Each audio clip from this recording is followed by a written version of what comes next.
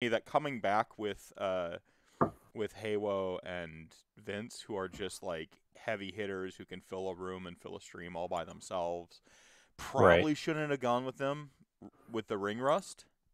Like in my mind, I was like, come back in a big way, grab like the biggest guns I got, and I mean, yeah, they're definitely strong, and Vince, like I said, he came on pretty strong from the fact that he was dealing with other stresses. But I, sometimes you need to come back, because what that did is that set your bar higher than maybe where you thought you'd be.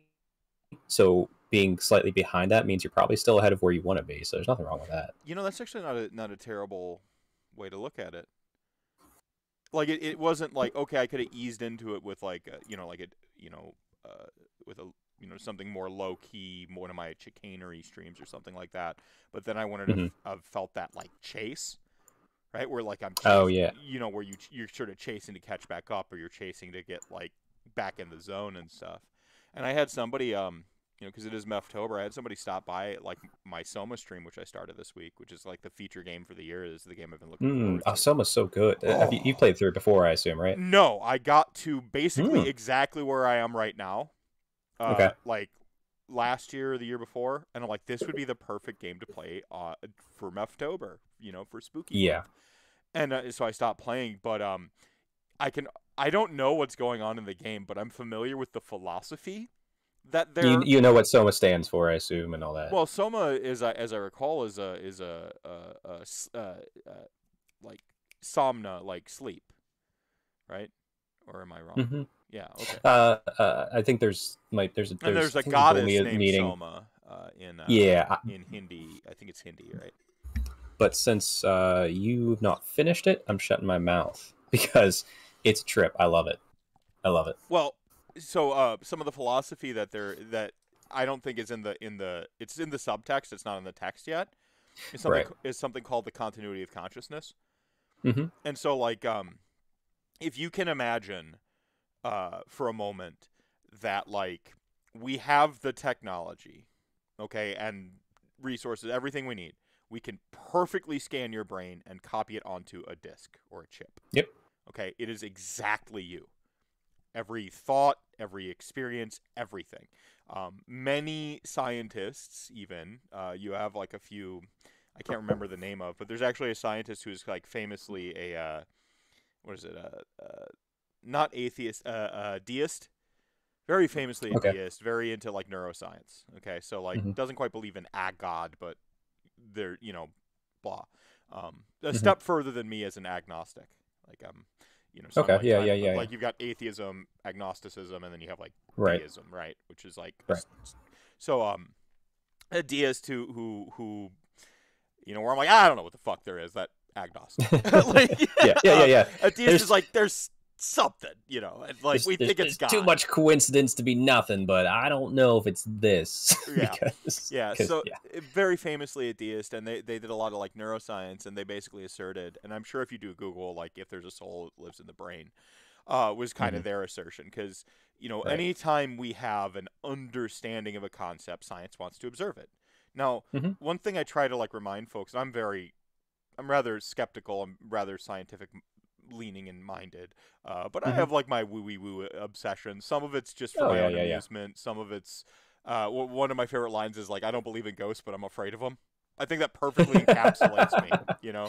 Like I would go on a ghost hunter's trip and like get freaked out a little bit, but no, it's kind of part of what ghosts don't exist, but we're in a thin period where ghosts can show themselves if they want to. It's just like I don't know. Like you can let those mesh. It's fine. Right. So there's there's pseudoscience and fringe science and a lot of stuff like that. But I try to remind people that science isn't a belief; it is a system. It is a methodology. Having a belief in science is like deifying science. Which defeats science in a way. Like belief is supposed to be I believe because I believe. Yeah, whereas science is supposed to be like and science is supposed to be, are you sure? And science is supposed to go, let's check. Right. Yes. Yeah. Belief is something you take for granted. Belief is sort of a default or de facto. Now, we all have implicit and explicit biases. to varying Absolutely. degrees. Every single one.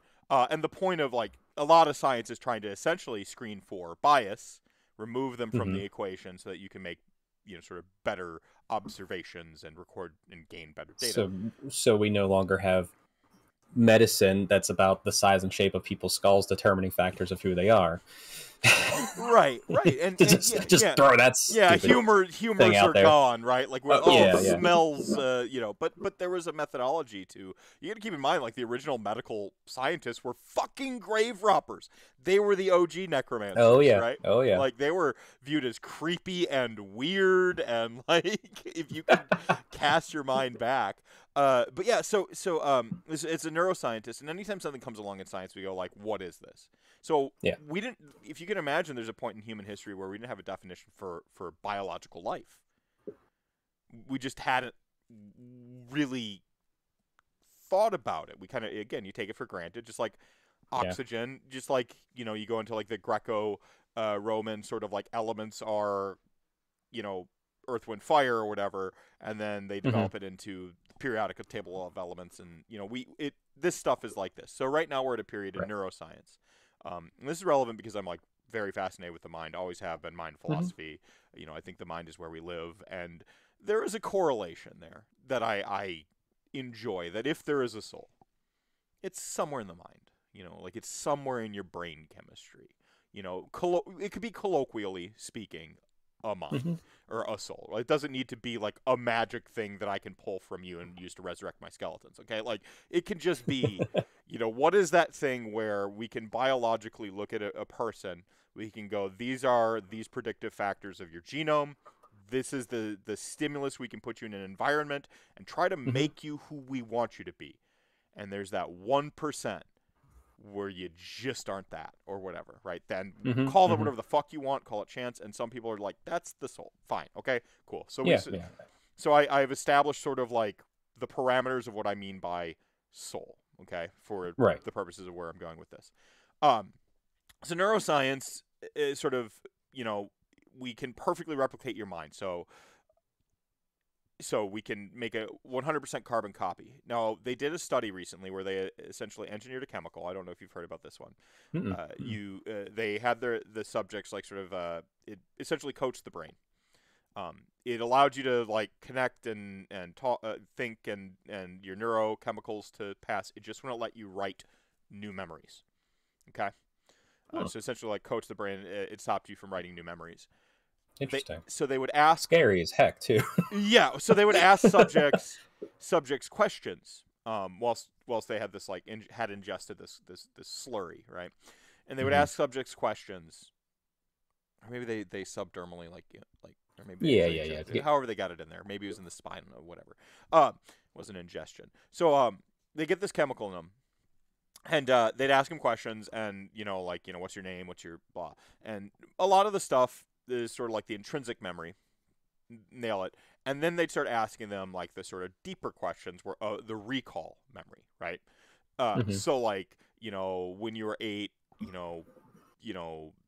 and like they'd ask him a life experience question, they would recall it, and then when they would go to ask them the question again a little bit later on, come back around to that same question, they wouldn't be able to recall it at all.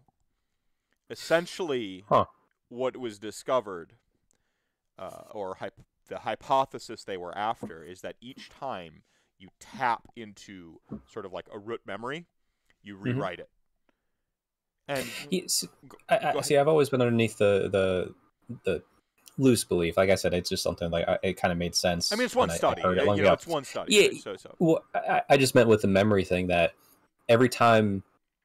Yeah, like it's like you don't actually recall the memory. You recall the memory of the last time you remembered that memory, which ties into that. Yeah, that's I've heard. I can't remember. That was probably 10 years ago. Like I've always I'm like, yeah, that makes sense, because then you start forgetting it, and that's why stories grow and change. And they change, and like, well, they were wearing a blue shirt, and you'll pass a lie detector test because because you believe it. Yeah, you recall 100%, and so it's essentially it ties into that every time you recount a memory, you change it.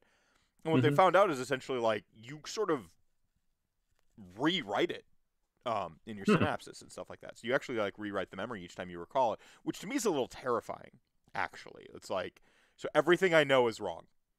We're all bards and Yeah. We're all bards and sociopaths at the same time. Yeah, yeah. We're all lying and changing our stories. Well, and that's like I embellish stories too for like entertainment, Yeah. But like there's a difference between like the recall of it, and now I'm like looking at like I've got like stab wounds from the time my mom stabbed me, with a paring knife and shit. I just recalled it. Oh no, something's changed. No, it's like in my memory she's cooking macaroni and cheese. I say some shit. She just reaches over and goes like this, and I'm like, I bet you she wasn't cooking macaroni and cheese. That's just like the thing I rewrote into the memory. It's or whatever. Like I said, not that specific memory, just like that. Like this concept's really interesting because recently, I mean, I know you saw. Like, I fell back into Warhammer Fantasy Battles 8th Edition because I have a local group. We love it. We enjoy it. Detected. Yeah. Yeah, but I was like, let me get my high elves back out, like my first love. Let's set it out. Laid them all out, and I knew I had a ton. Mm-hmm. And yet, for some reason, like, let me build a list. And every time I built a list, it became, well, were these armies this small? Were these armies smaller than Sigmar armies in some circumstances, and actually quite a few that I've realized? And like, it's that whole thing. Because every time I remember those memories, because they were all happy memories, I made those armies bigger and bigger and grander, because that's also what the stories that I read, and it just kind of meshed together and it blended, and like they layered on top of each other until a point where I had my whole 10,000 points out. I'm like, is this 2,000 points anymore? And it's like, yes, no, this is more than anything ever. And you can never run everything you want in your list. You're never going to see Tyrion and Teclis in a list because it just doesn't work. Yeah. It's against the rules. I'm like, oh yeah, dang. Yeah, no, it's interesting because like my friend Sam was here, and he's my oldest friend in the world, and my mom's dead, my dad didn't raise me, so like I don't have a whole lot of people I can verify my memories with. Right. And there's not a lot of photos of me because I moved around a lot. I was raised by other people who I wasn't their kid, so they didn't really like photograph me much. I start to have these like anxiety attacks where I'm like, do I even fucking exist? And and part of that is my bipolar disorder, which I was recently diagnosed with, but I think unconsciously I knew was there. I've always talked about depression and yeah. But so the diagnosis came through, and there is some derealization. It's called in specifically when it comes to like depression and bipolar. There is some derealization that comes along with that, which is the feeling that you're not real, or that you're in the Matrix, or that you're in outer space looking down and watching yourself on Earth, but you're in space and you're floating away from your body. That's part of my condition. And so when that like sort of harmonizes with like that self-doubt, that existential dread, I can get really fucked in my head. And like I can see that. All these memories that aren't me, all these I'm going to put the bow on this, I promise. And so I was like verifying with Sam, and I'm like, "Oh god, I swore I made that up." And he's like, no, that, and I'm like, it's real. And I'm like, okay. And I'm like, thanks. 'Cause like, you've basically become my anchor. You have just enough like corroboration with some of these things that I remember, but I'm starting to like view as unreliable and stuff like that. And I'm like, thank you. Like, 'cause I'd be spiraling away in this year where I've been trying to sort of go back to my factory settings, remember who I am, and before the diagnosis, trying to know that I am equal parts. Yes, I am, my brain chemistry, my genetics, like ADHD and bipolar are both, they're both genetic. They're both, you have the marker in your DNA for that one, or for those ones. Right. So it's harder. Now, actually, can you still have those even if they're not genetic? Can you develop those You can develop depression, you can develop anxiety disorder, but there's still likely a predisposition. Okay. Oh, yeah, I wasn't quite sure. It's like my wife, she had issues you have a with genetic depression, marker but she's for gone cancer past or them. not. Like, okay, gotcha. Yeah, I just didn't know. I just was curious because I haven't looked into it too much. But bipolar and ADHD are so it's like sort of like light. Do you have the marker? Do you have a light predisposition, strong deep disposition? ADHD is like if you got it, you got it. Like okay, yeah. ADHD, you have pretty much at birth, your brain chemistry, there's like 4 regions of your brain that sort of handle dopamine. Those 4 regions are all just wired differently, like sort of physically. Okay, if you can imagine like your heart, you have 4 chambers on your heart. Just imagine them like being mixed around and like the tubes going in and out the wrong way. Okay, that's a terrible metaphor. That is not what ADHD is, but this is right. But it's a physical change in the brain. Okay, it's how we manage how ADHD, how most neurodiversity manages specifically dopamine, is just it's just different. It's atypical. Yeah. The I have one very good friend. He has ADHD, and like he knows it. And it's you know, you could communicate with him, like you see where he goes, but like he's learned to harness it. So I said that's just the facts I didn't really know. Like so, like whenever I'm thinking about it or talking about it, I just a little more education is always good. So I appreciate that. Yeah. So like with stimulant medication. So one of my buddies. So I've had 36 years of maladaptive behaviors with ADHD. The show is called RantCast, folks. I don't know how we missed this. I have like 36 years of maladaptive behaviors. I have some good behaviors too, like some adaptive behaviors for my ADHD. Like if you've ever seen me when Molly tells me to do something, I'll do like this weird dance thing where I'm dancing and I'm pointing to the regions of the house where it is.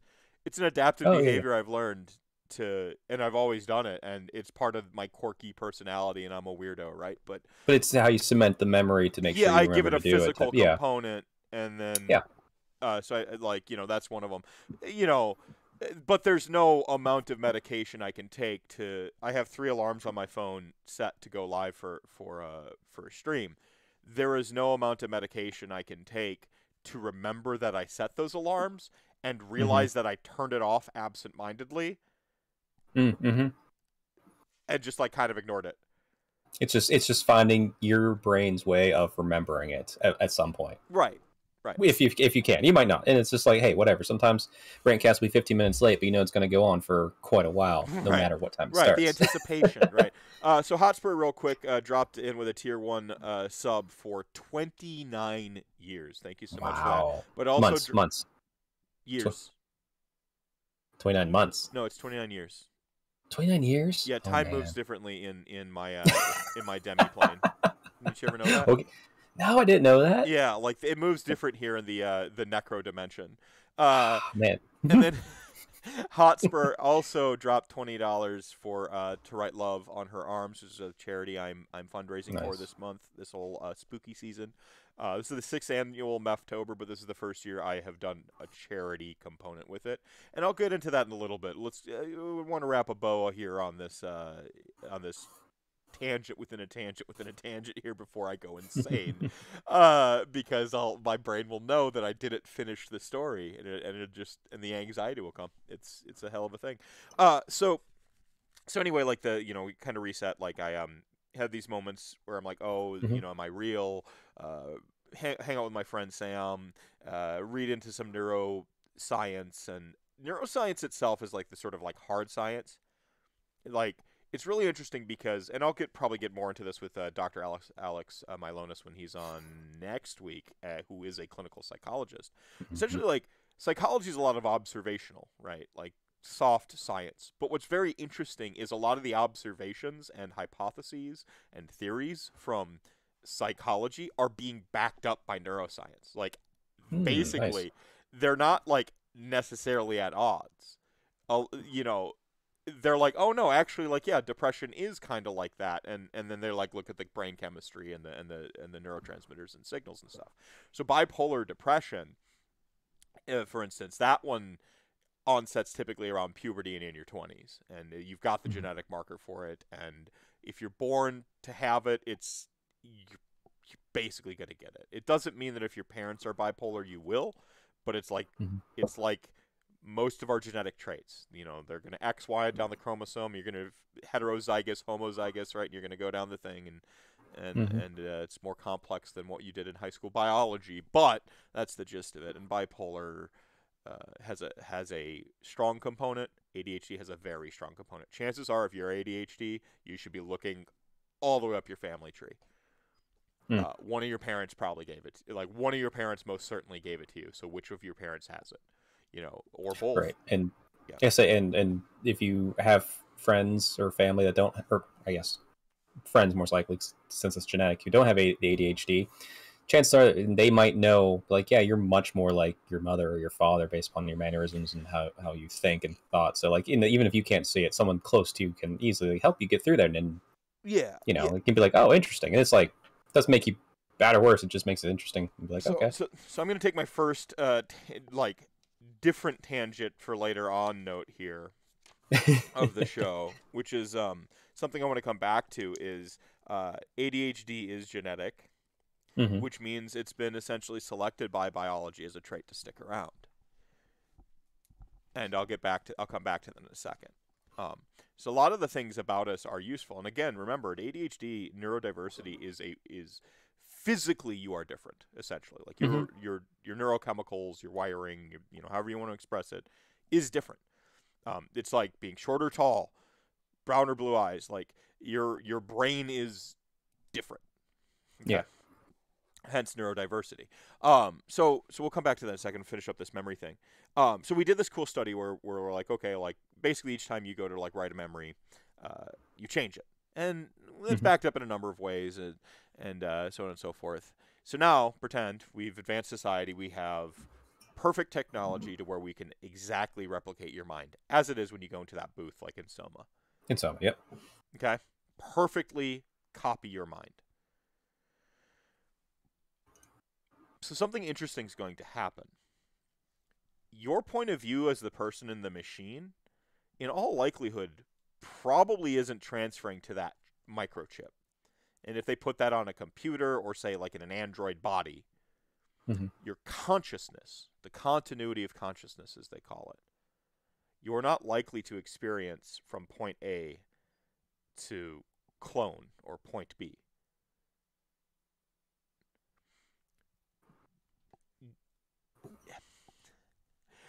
Essentially, because and this is more Mephisto talking, and there is something called the continuity of consciousness. I'm not even smart enough to begin to like unpack it in a cold open. Essentially, like you have created a copy of yourself, but it's a new entity. Right. As soon as the very first moment of existence, you're already looking at something else. Mm-hmm. I mean, heck, you could be looking at an exact copy of yourself that's immediately two different people because your perspective is immediately something else. Like, it doesn't matter. It doesn't matter what it is. You could be looking less than a millimeter to the left of the same view of something. It's like, no, it's all of a sudden something different. So then all of your electrons start going different directions. You think about different things, and like within that 1 second, you get a copy of myself. One's looking left, one's looking right. Like, one of them could be like, I'm thinking about my wife. The other one's going, I want to go like lift. It's just because it's probably going to tend towards what my brain does, but it's going to go wherever it wants. Everything you do isn't necessarily a guarantee. It's kind of like you have a chance of doing any of the like things that you're predisposed. Yeah, whatever's always up here anyway. Yeah, that stuff's always rattling around. I'm as likely to like grab another sip of my water as I am to like close this tangent off. Okay, I'm way more likely to grab another sip of my water than to close the tangent off. But the point is, like, all those little proclivities you have, all those impulses that we keep in check, all those learned behaviors, the so on and so forth, those are all, like, I believe that they're not certainties in the moment. Like, I'm not going to get into, like, free will or not, but I think that it's like rolling dice. I play lots of games of chance. I think we're essentially, your brain's kind of like, you're doing so many different things, and just something as simple as like being at a quarter of an angle different, looking at something to where I don't see the flash of light over here and get distracted, versus my clone self sitting at the angle that can see it and get distracted, can start our trajectory of our brains going in completely different paths. Like, right. So tie that into what we understand about each time you have a memory, you rewrite it. So you now have these two different people that can essentially, that will be on divergent paths. So it comes back to Soma. What's the character's name? Adam or whatever. Yeah, I can't remember his name. It's been years. Let's call him Adam, just for We'll call him Adam, okay, just for simplicity's sake. So main character of Soma, colloquially, we're referring to him as Adam. Adam gets brain exactly copied the last memory Adam has going on the chip is the visor coming down, the scan, and then the visor goes up and is in a completely different world. Yep. Adam A likely got out that chair and went on to like live and experience their life. Got $200 for this study. Yep, $200 like for the not study. Even concerned about it. They yeah. said the hope was that they could extend Adam's life from the months he had left from the brain bleeds to years, right? So maybe best case scenario, Adam gets to live out 18 more years, has a relatively functional life, and then the apocalypse happens. Yeah. And you have all these consciousnesses sitting on microchips all over the place. Now, I don't know where the game goes, but I understand what the continuity of consciousness is, and I have some supposition, or I have some presupposed thoughts on that. And the thing that I find fascinating is the game is sort of like exploring that. So, like, you're not Adam in Soma. You're Adam B. That doesn't mean that you are not conscious, that you are not a living being or whatever, because if you have consciousness and this is one of the things in neuroscience, we want to know, just like, what is life? Okay, so is a cork alive? Well, yeah, obviously humans are alive.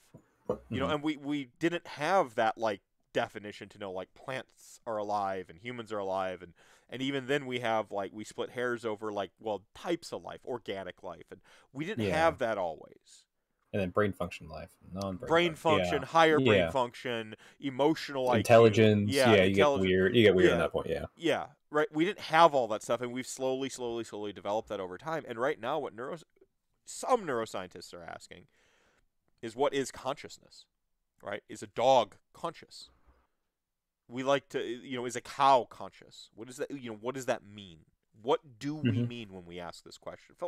Philosophically, we have some things we believe, but like, what's science observed?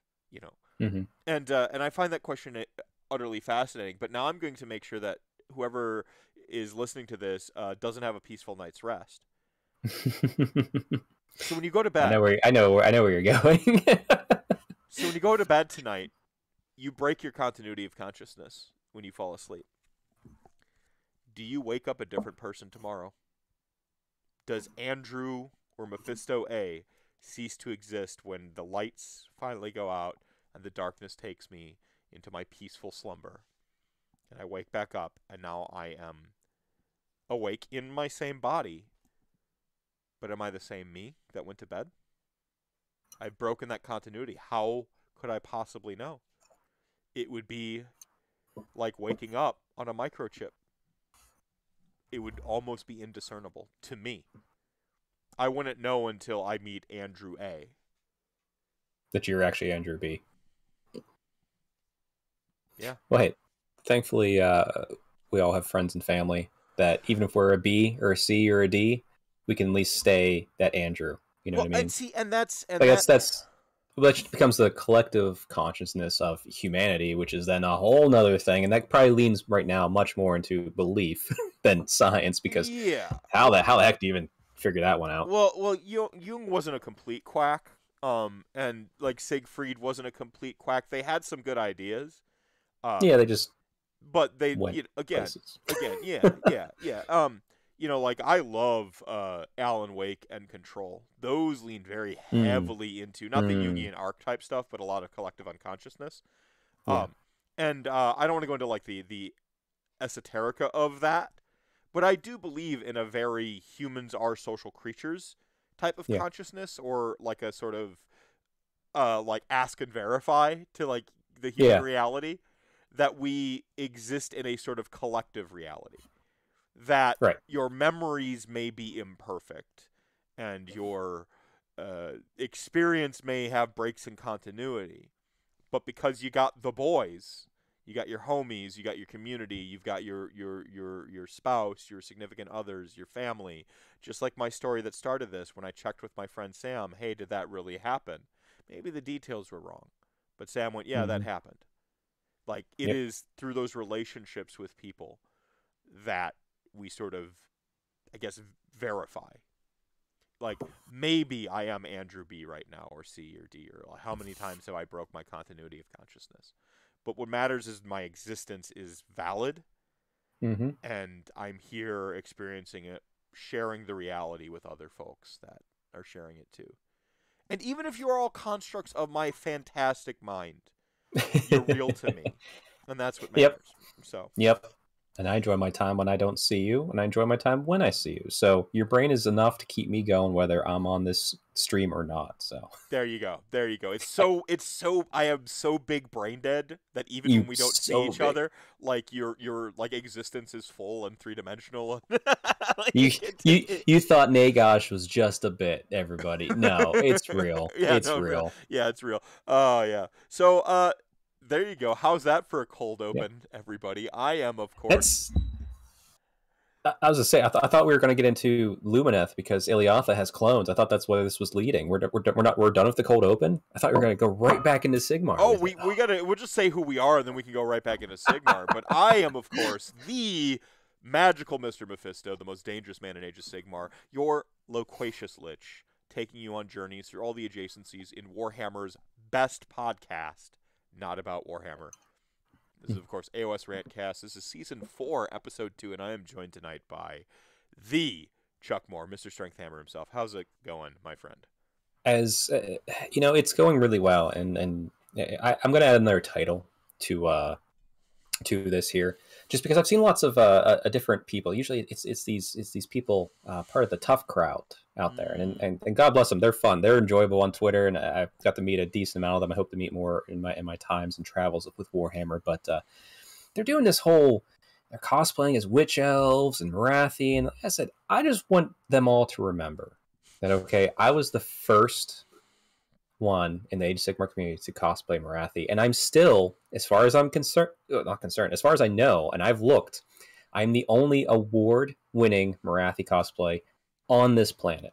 So, when you guys are doing your belt thing about who's the best Daughters of Cain player, it's me. And it doesn't mean I don't have to win to prove that. All right, I'm on retirement mode. I just need to put models on the table, and boom, I'm the best. You're winning every time. Winning every time you put models down. Yeah. As long as I can roll one Kraith roll, get that 1/4 up. That's all I need. It's fantastic. So you're kind of back to our continuity of consciousness. You're Marathi Prime. You're Marathi Prime. Yeah. It's definitely odd because actually this is like a weird. That's not about tangent. It's just a weird thought because like I play Daughters of Cain, which is a female matriarch army and all that sort of stuff, which is fun. I absolutely love it, and it's fun to be a part of it. But I've attached myself to that army as much as I think possible. But it's still I do get a little bit like twinges of jealous when I see people like people are like in 40K, like I'm a space wolf. So they get like art done of themselves as like as a space wolf, and like they can attach that way. It's like I can't really get myself drawn as Daughters of Cain because of course you can. It's not my identity. Well, I mean, I could. It's not my identity, and it's like that wouldn't really tie me to it in a different way. You know what I mean? Like mentally, it's like no, that's not me. It's just. I have a very fond memory of you in high heels and a crown. Well, so like that's the cosplay, and that was fun and that was great. But like there's a certain level because since I clearly identify as a male with my beard and everything that I do, you don't like I can't appropriate that sort of experience that's valid for others, but not necessarily for yourself. Is that where you're going? Yeah, and it's just that's probably like a good part of it. The other part is just very much like even if like I did made art of myself as a Daughters of Cain, like I wouldn't see it as me. I just my being and my personality and where I'm at with identity. It's like wouldn't connect those, and so it's like no, that's just. See, I'm a little different. Chat King, if you want to draw gender bender Mephisto fan art, go ahead. It's fine. Oh, I mean, I'll be you guys can. You can. I'll be appreciative. And it's like you have time of your life. You can do whatever the heck you want. Live and let live. Yeah. But it's just like it's just like that thing. It's just like the closest I have is a Stone Monk Gamer from back when he was part of the Mortal Realms podcast. He did my Teyrathi, which was. He's not on the podcast, but he's still part of that crew. That group. They're still friends. Good. I just ran a Soulbound game. Sorry, I cheated on the best damn Soulbound party, and it was the best damn Mortal Realms show or something like that is what we called it. There you go.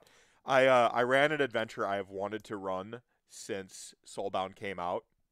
Ooh, okay. I have, and as soon as Aaron gets it like edited and I think he's gonna release it in multiple parts because we just marathoned that fucking game one Sunday like noon to like 2 a.m. something like old school. Damn. You know, yeah. There was tangents in, kids were in and out of there because I brought my son down. Sure. Yeah. You know, we ate dinner, we talked, you know, but it was like that's how I grew up gaming.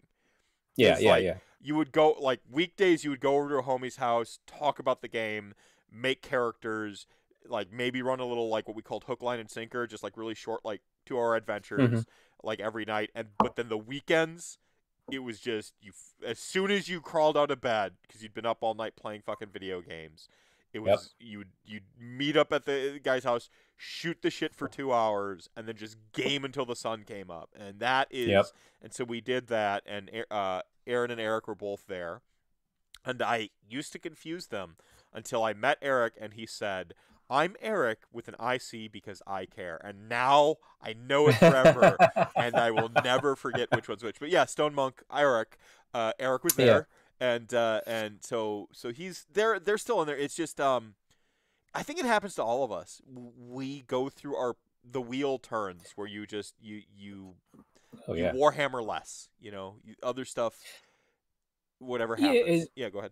Listen, I mean, for sure. Like, I wouldn't say I'm wargaming, and it's weird. Like, I still Warhammer, but like, you know, if you've been following my social media stuff, it's like, okay, well, Chuck's painting Horus Heresy right now. He's also painting Warhammer Ancients. He's playing more time. Like, I'm playing AOS less, and part of that's because this edition is currently not my most favorite. It's still a great game, and I always have to be very clear on that. People don't get upset. It's like Age of Sigmar right now 3.0 is a great game, very well balanced. People enjoy it. Yeah, doesn't jive with me as far as AOS 2 did. I couldn't get enough AOS 2. AOS 3, I play it for fun and I enjoy it, but like 2, like I was ravenous for games. I'm feeling a similar disharmony, and I kind of have been, but it's hard for me to tell if it's the game or if it's all the crap going on in my life. You know? Oh. I mean, yeah, and I do enjoy that about any part of the wargaming community that I've been a part of.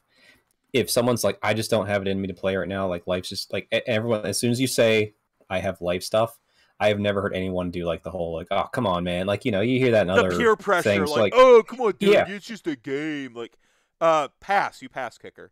Go on. Yep, good job, kicker. But yeah, I've every time someone's just like, life's in the way, it's like, oh, do you need any help? Okay, you know, we're here whenever you're good. Don't worry about it. And it's like, cool.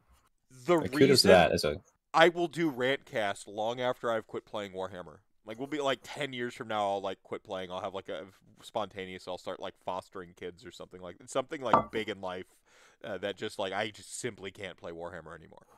I will still be running RantCast because for me it has always been about the community. And it's back to us as social creatures. Yeah, it's and sorry, go ahead. As I'm ingratiating myself with the RPG community, as I'm ambitiously finally running the horror podcast, I think I'm equipped to make a once a month pre-recorded, like how I used to be on a podcast called the Technophiles podcast network. That was my first like toe into podcasts. I like to every now and then share them from YouTube just to be like, look, Meph, when I'm not bullshitting when I say I was in games journalism, how long I've done this shit. Like, everybody again, it's the memory and it's unreliable stuff.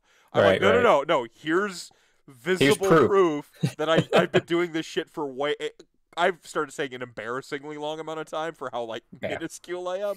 But like I've been in the mix the whole time. And I've always kind of been a bit of a content creator. I've always been one of those people who's never going to have the huge audience because, you know, nothing against people who do have huge audiences. They're doing it right. Some of them are, they're lowest common denominator sort, but I'm not, you know, secure the bag. I don't give a shit if that's the type of content creator you are. But there are content creators bigger than me who are themselves and they just have more discipline or the stuff that they like jives a little bit better with searchability. We just talked 30 minutes about the continuity of consciousness in Soma. There's a lot of people who just want Warhammer. Yeah, and well, it's I know. It's like, I mean, the content I put out too. Like, I don't know where I'd classify myself. I don't think I'm at the level of content creator. I think I just don't care enough about anything that's not within me. I like, which is what keeps me like small. Like, yeah, like you said, if you're a big content creator, go get them. But like, anytime on any of the content stuff I did, if I ever done a Battletome review, it's the most wildly popular thing, and I'm going to be very blunt. Battletome reviews are the most boring pieces of content I could ever watch. With exception of one thing. I've got one more unboxing. There's the next level. Let's say the next level down of most, and Vince, Tom, Tyler, I love you guys. I watch every single one of your shows. Don't start a West Side Story between RantCast and Warhammer Weekly. No, go ahead. No, this is between Strength Hammer.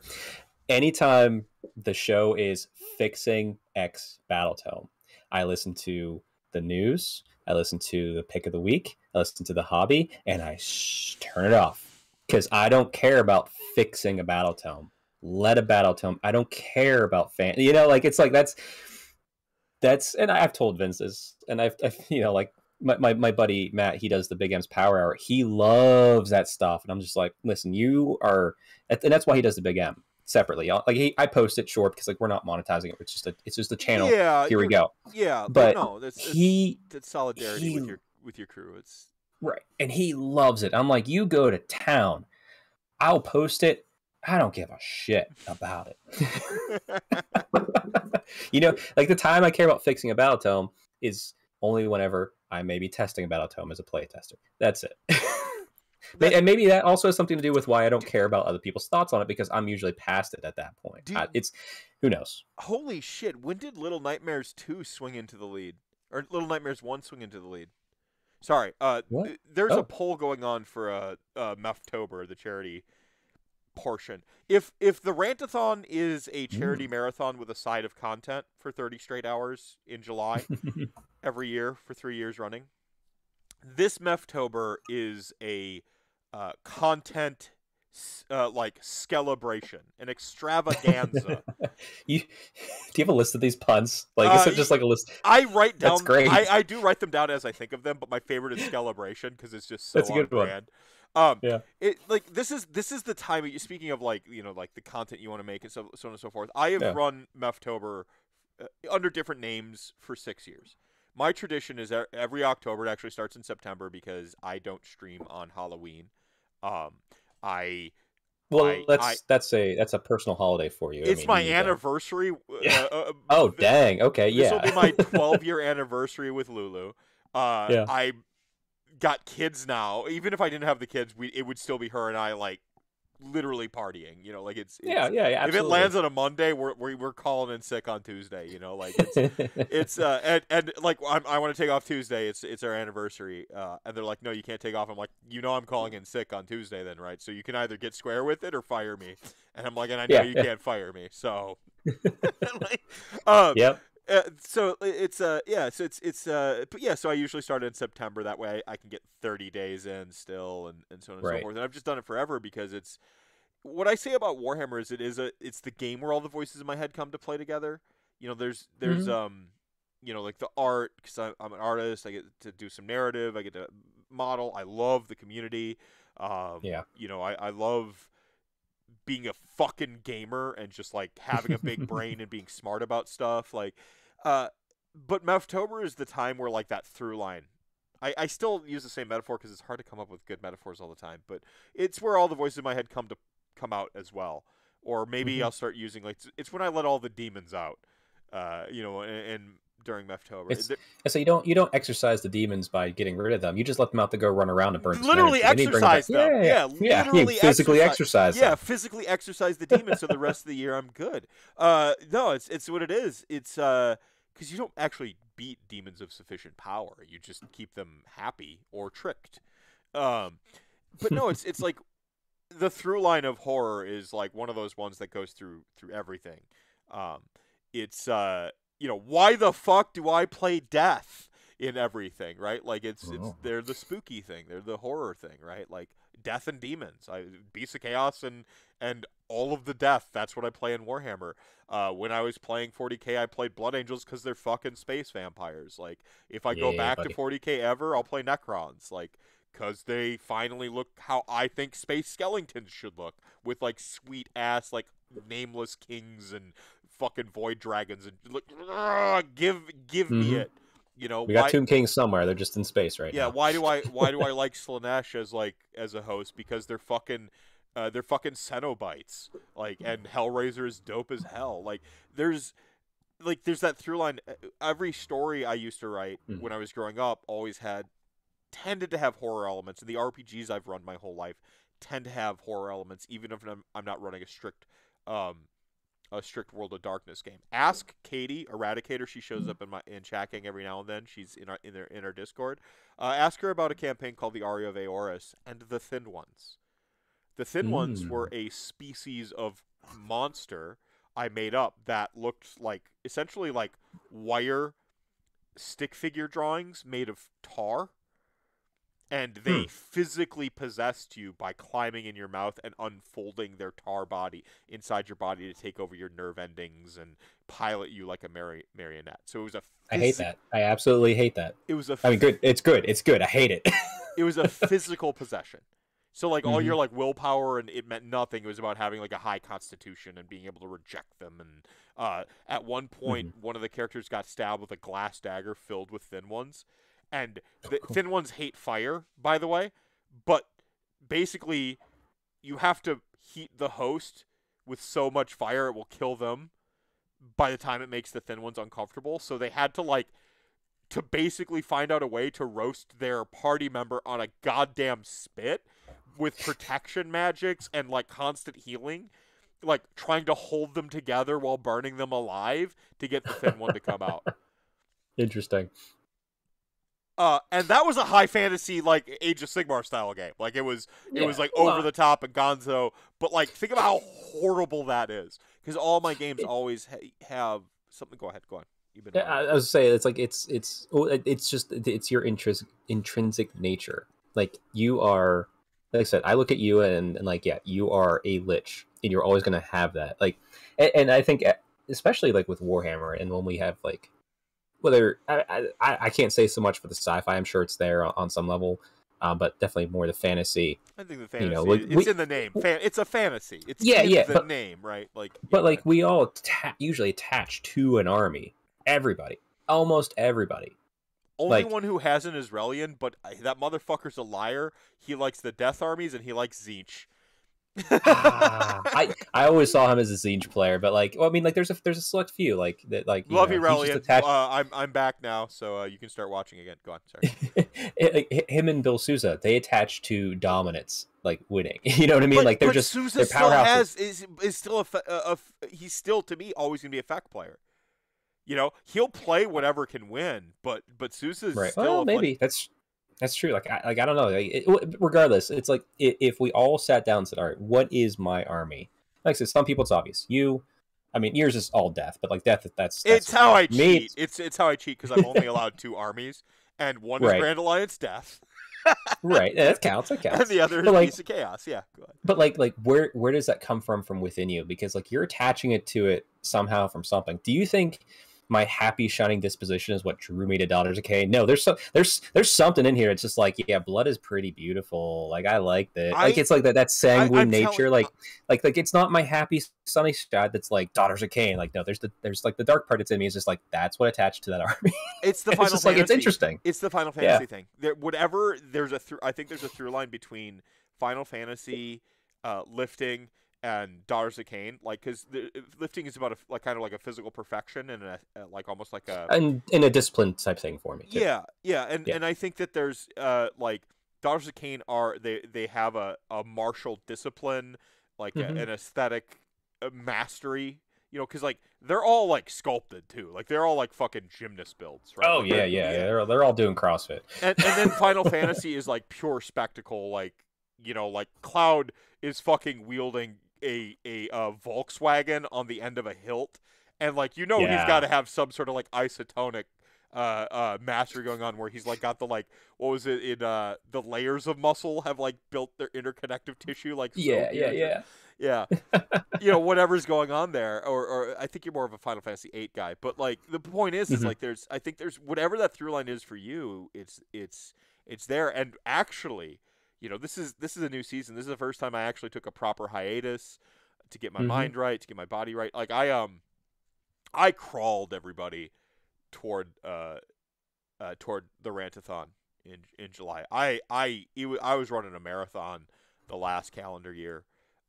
And I'm like, there's the finish line. I got to get there. I can't take my hiatus before it because I need to hype it the whole way up to it. And if I take a break before that, nobody's like the turnout's going to take a hit. I have to keep talking about Warhammer to get people to show up. And we had a downturn in the economy. This is no shade on them. This is actually a self-deprecation hit at me. I'll explain it in a second. I had very smart people who are professionals, accountants, lawyers, tell me you should set the goal at 7,000 as your floor. That is what we know you can raise. It's what you've raised both years in common. You can get to 7,000. We raised 10,000 last year, and I'm like, no, I want to hit the same amount. Secretly, I wanted to hit 12,000 though because we had $8,000 in prize support, and it not that we paid $8,000. It wasn't like what did you just. That's the estimated value. Yeah. We had donations. We had people put in their own labor. Like we had trades, you know, going on, and so like about $8,000 in prizes. And to me, I'm like my ego that I will always have, and whether I want it or not, is like. We have to get a 50% return on this investment. This imaginary number. We have to get more than 50. We have to get 50% plus 50% because I want to honor everybody who gave shit or donated. I want to show that it was worth it. That we didn't just like because we could have just fucking eBayed it for $8,000 instead then. You know, like I wanted to show that we had, and so we hit that 12,000. It was one of the most exhilarating things I've ever done. Is that last hour where it's just the push for it. We'd stop the show and we were just like, okay, donate now, and we're starting like to make ups and we're throwing in shit. And now I have to go out to like Pennsylvania or Pittsburgh or some shit and get my ass beaten real and actual armor, but it's okay. I'm ready. Let me know when you're out this way because that's where I live. So yeah, whatever. Summer Slaughter, wherever Summer Slaughter is, I'll be out that way. Oh no, that's Summer Slaughter's up. You'll drive past me. I drive past you, and I drive past them. I guess is. Well, if you drive past at the right time, I'll treat you to lunch or breakfast or whatever. If you can spare 45 minutes. Yeah, no. What kicker? You know, I would show my my shares of the Green Bay Packers to show that I'm an NFL owner, but it's got my like full legal name, my address, it's got fucking everything. Let's not dox yourself. I mean, that's a pretty hardcore doxing, and I'm pretty over the top. Like you can figure out who the fuck I am pretty easily because I've been chronically online my whole life. But I want you to at least put the effort into like not having one screen cap you can share with the laziest assholes on the planet, right? I told you, my leftism, my anarchism, our anarchic principles, and my leftism, always been a work just so I could become the owner class. I am the lying left, the grifter of the left that you all. I'm the one who's just out for all the money there is on the left. I wanted that Soros dosh. I've been lying the whole time. No. Yep. As soon as you got that share. Yeah, I got that share. I own an NFL team. Like I am ownership. I own my house. Like I am. Look at me and weep.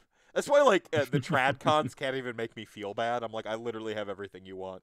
I have the nuclear family. I have 2 dogs. Like I'm about to win a Halloween decorating competition. Like. Yeah, I saw those decorations. That's not even halfway done. I just built the archways out of PVC and a dream. I'm not handy, but I saw somebody. Okay.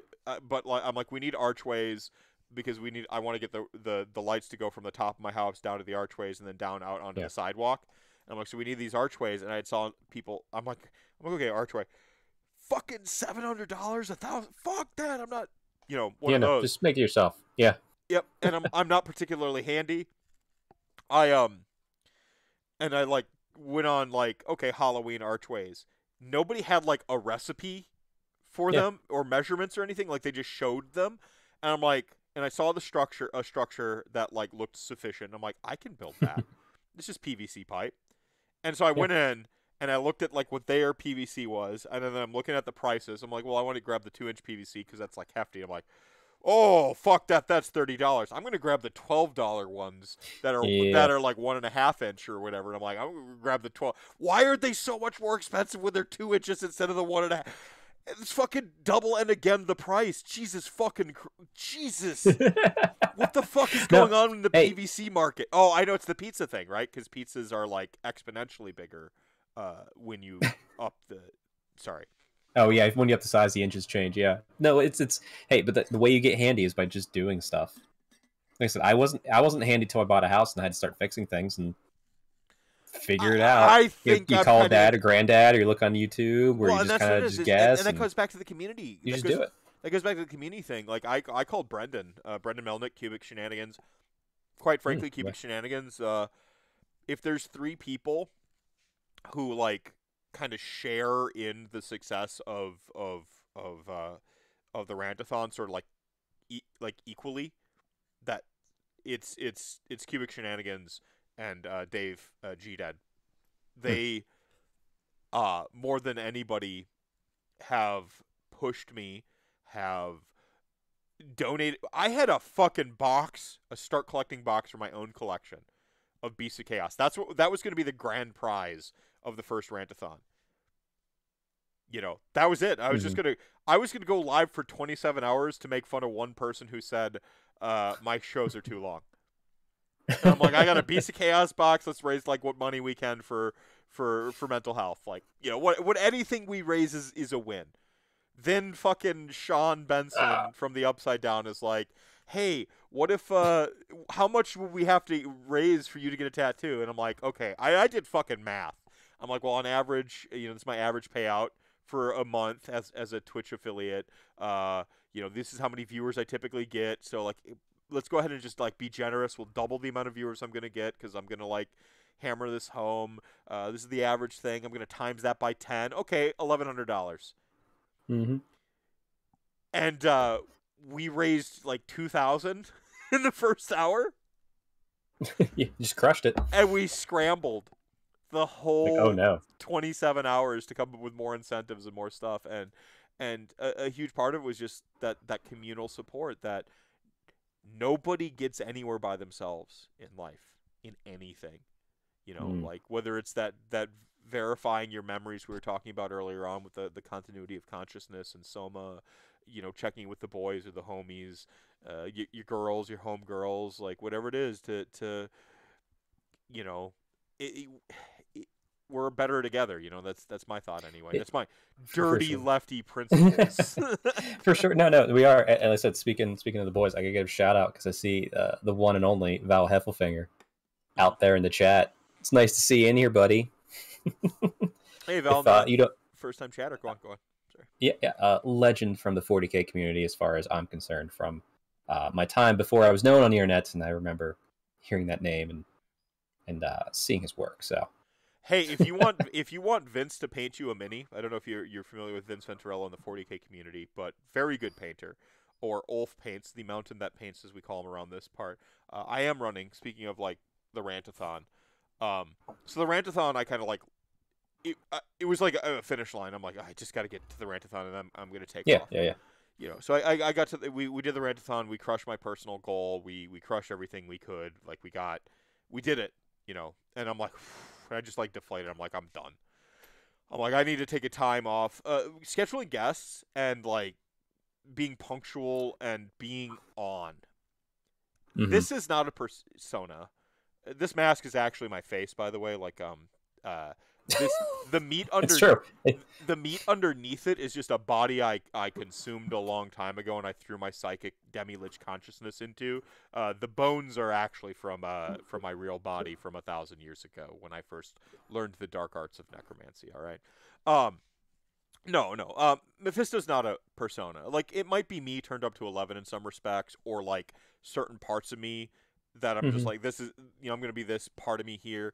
We all contain multitudes, though. You're not you at work. That's work you. Yeah. You're not, like, the person you are with your partner isn't not you. Like, that's who you are, too. And there are all these versions of yourself. And Mephisto, there are content creators out there where you're like, bullshit, that's not you. Oh, yeah. Like, for there's, sure.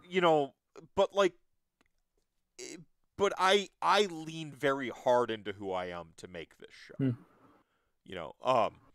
And that takes a lot out of me. It sometimes I just want, like, I don't want to be on. I'm just like, oh, I'm gonna play a video game and watch a horror movie, and it's hard. It's not that's not me either, or this is more me. But again, to be that version, to guide a conversation, to have an interview, to do all that stuff can really be taxing.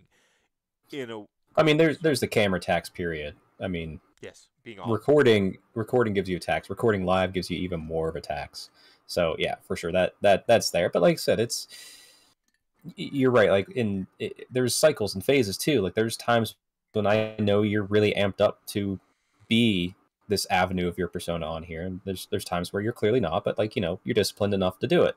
It's I feel like wrong with that. I've had those moments where I'm sitting there at, like, before I go live, where I'm talking to the guests. I'm like, all right, how's it?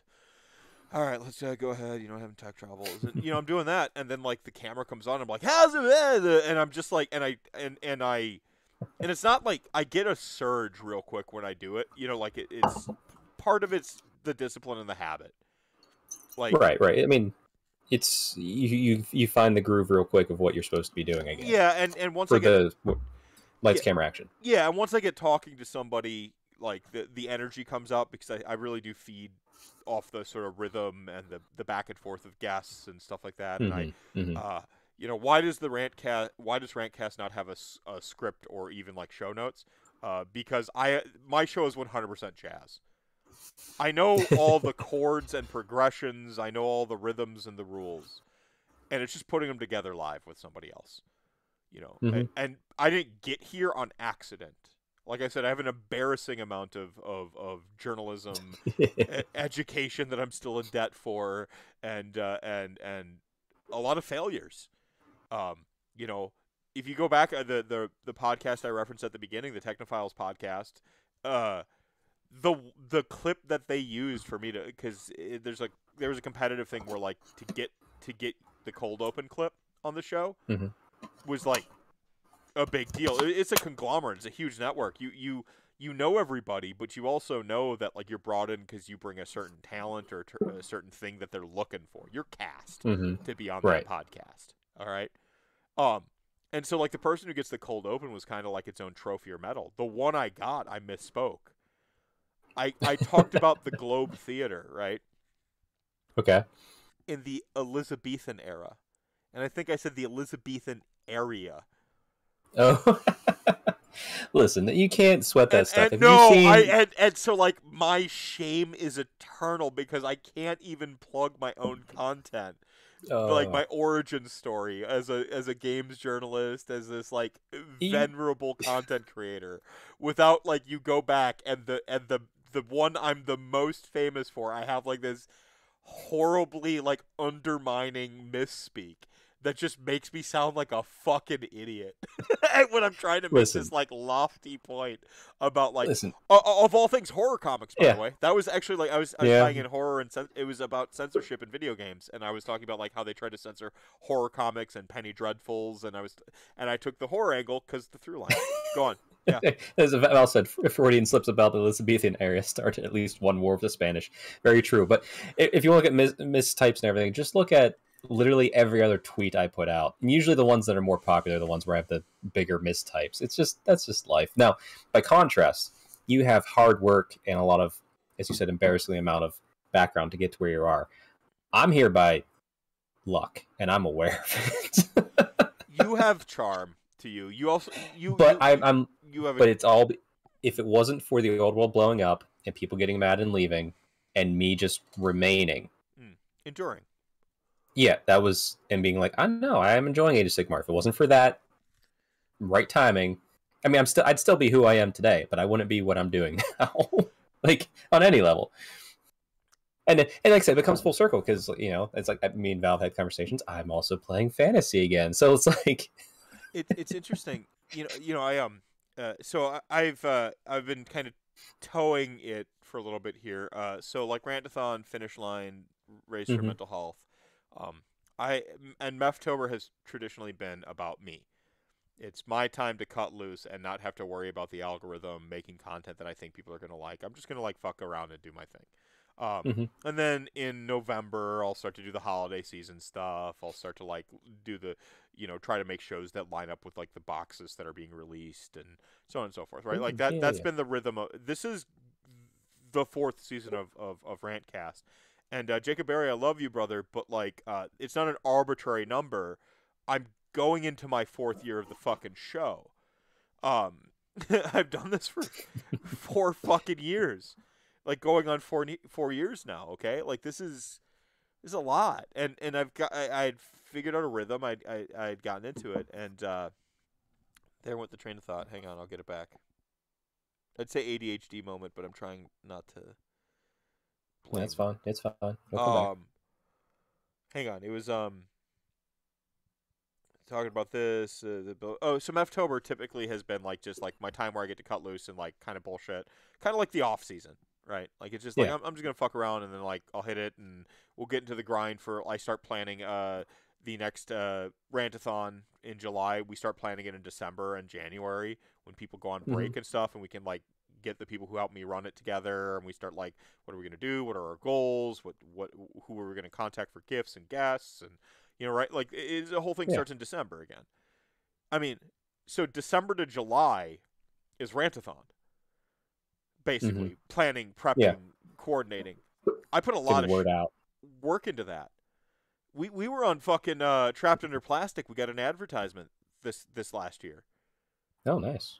Yeah. Well, it's not even that. Like, you're not just grabbing. I mean, in essence, your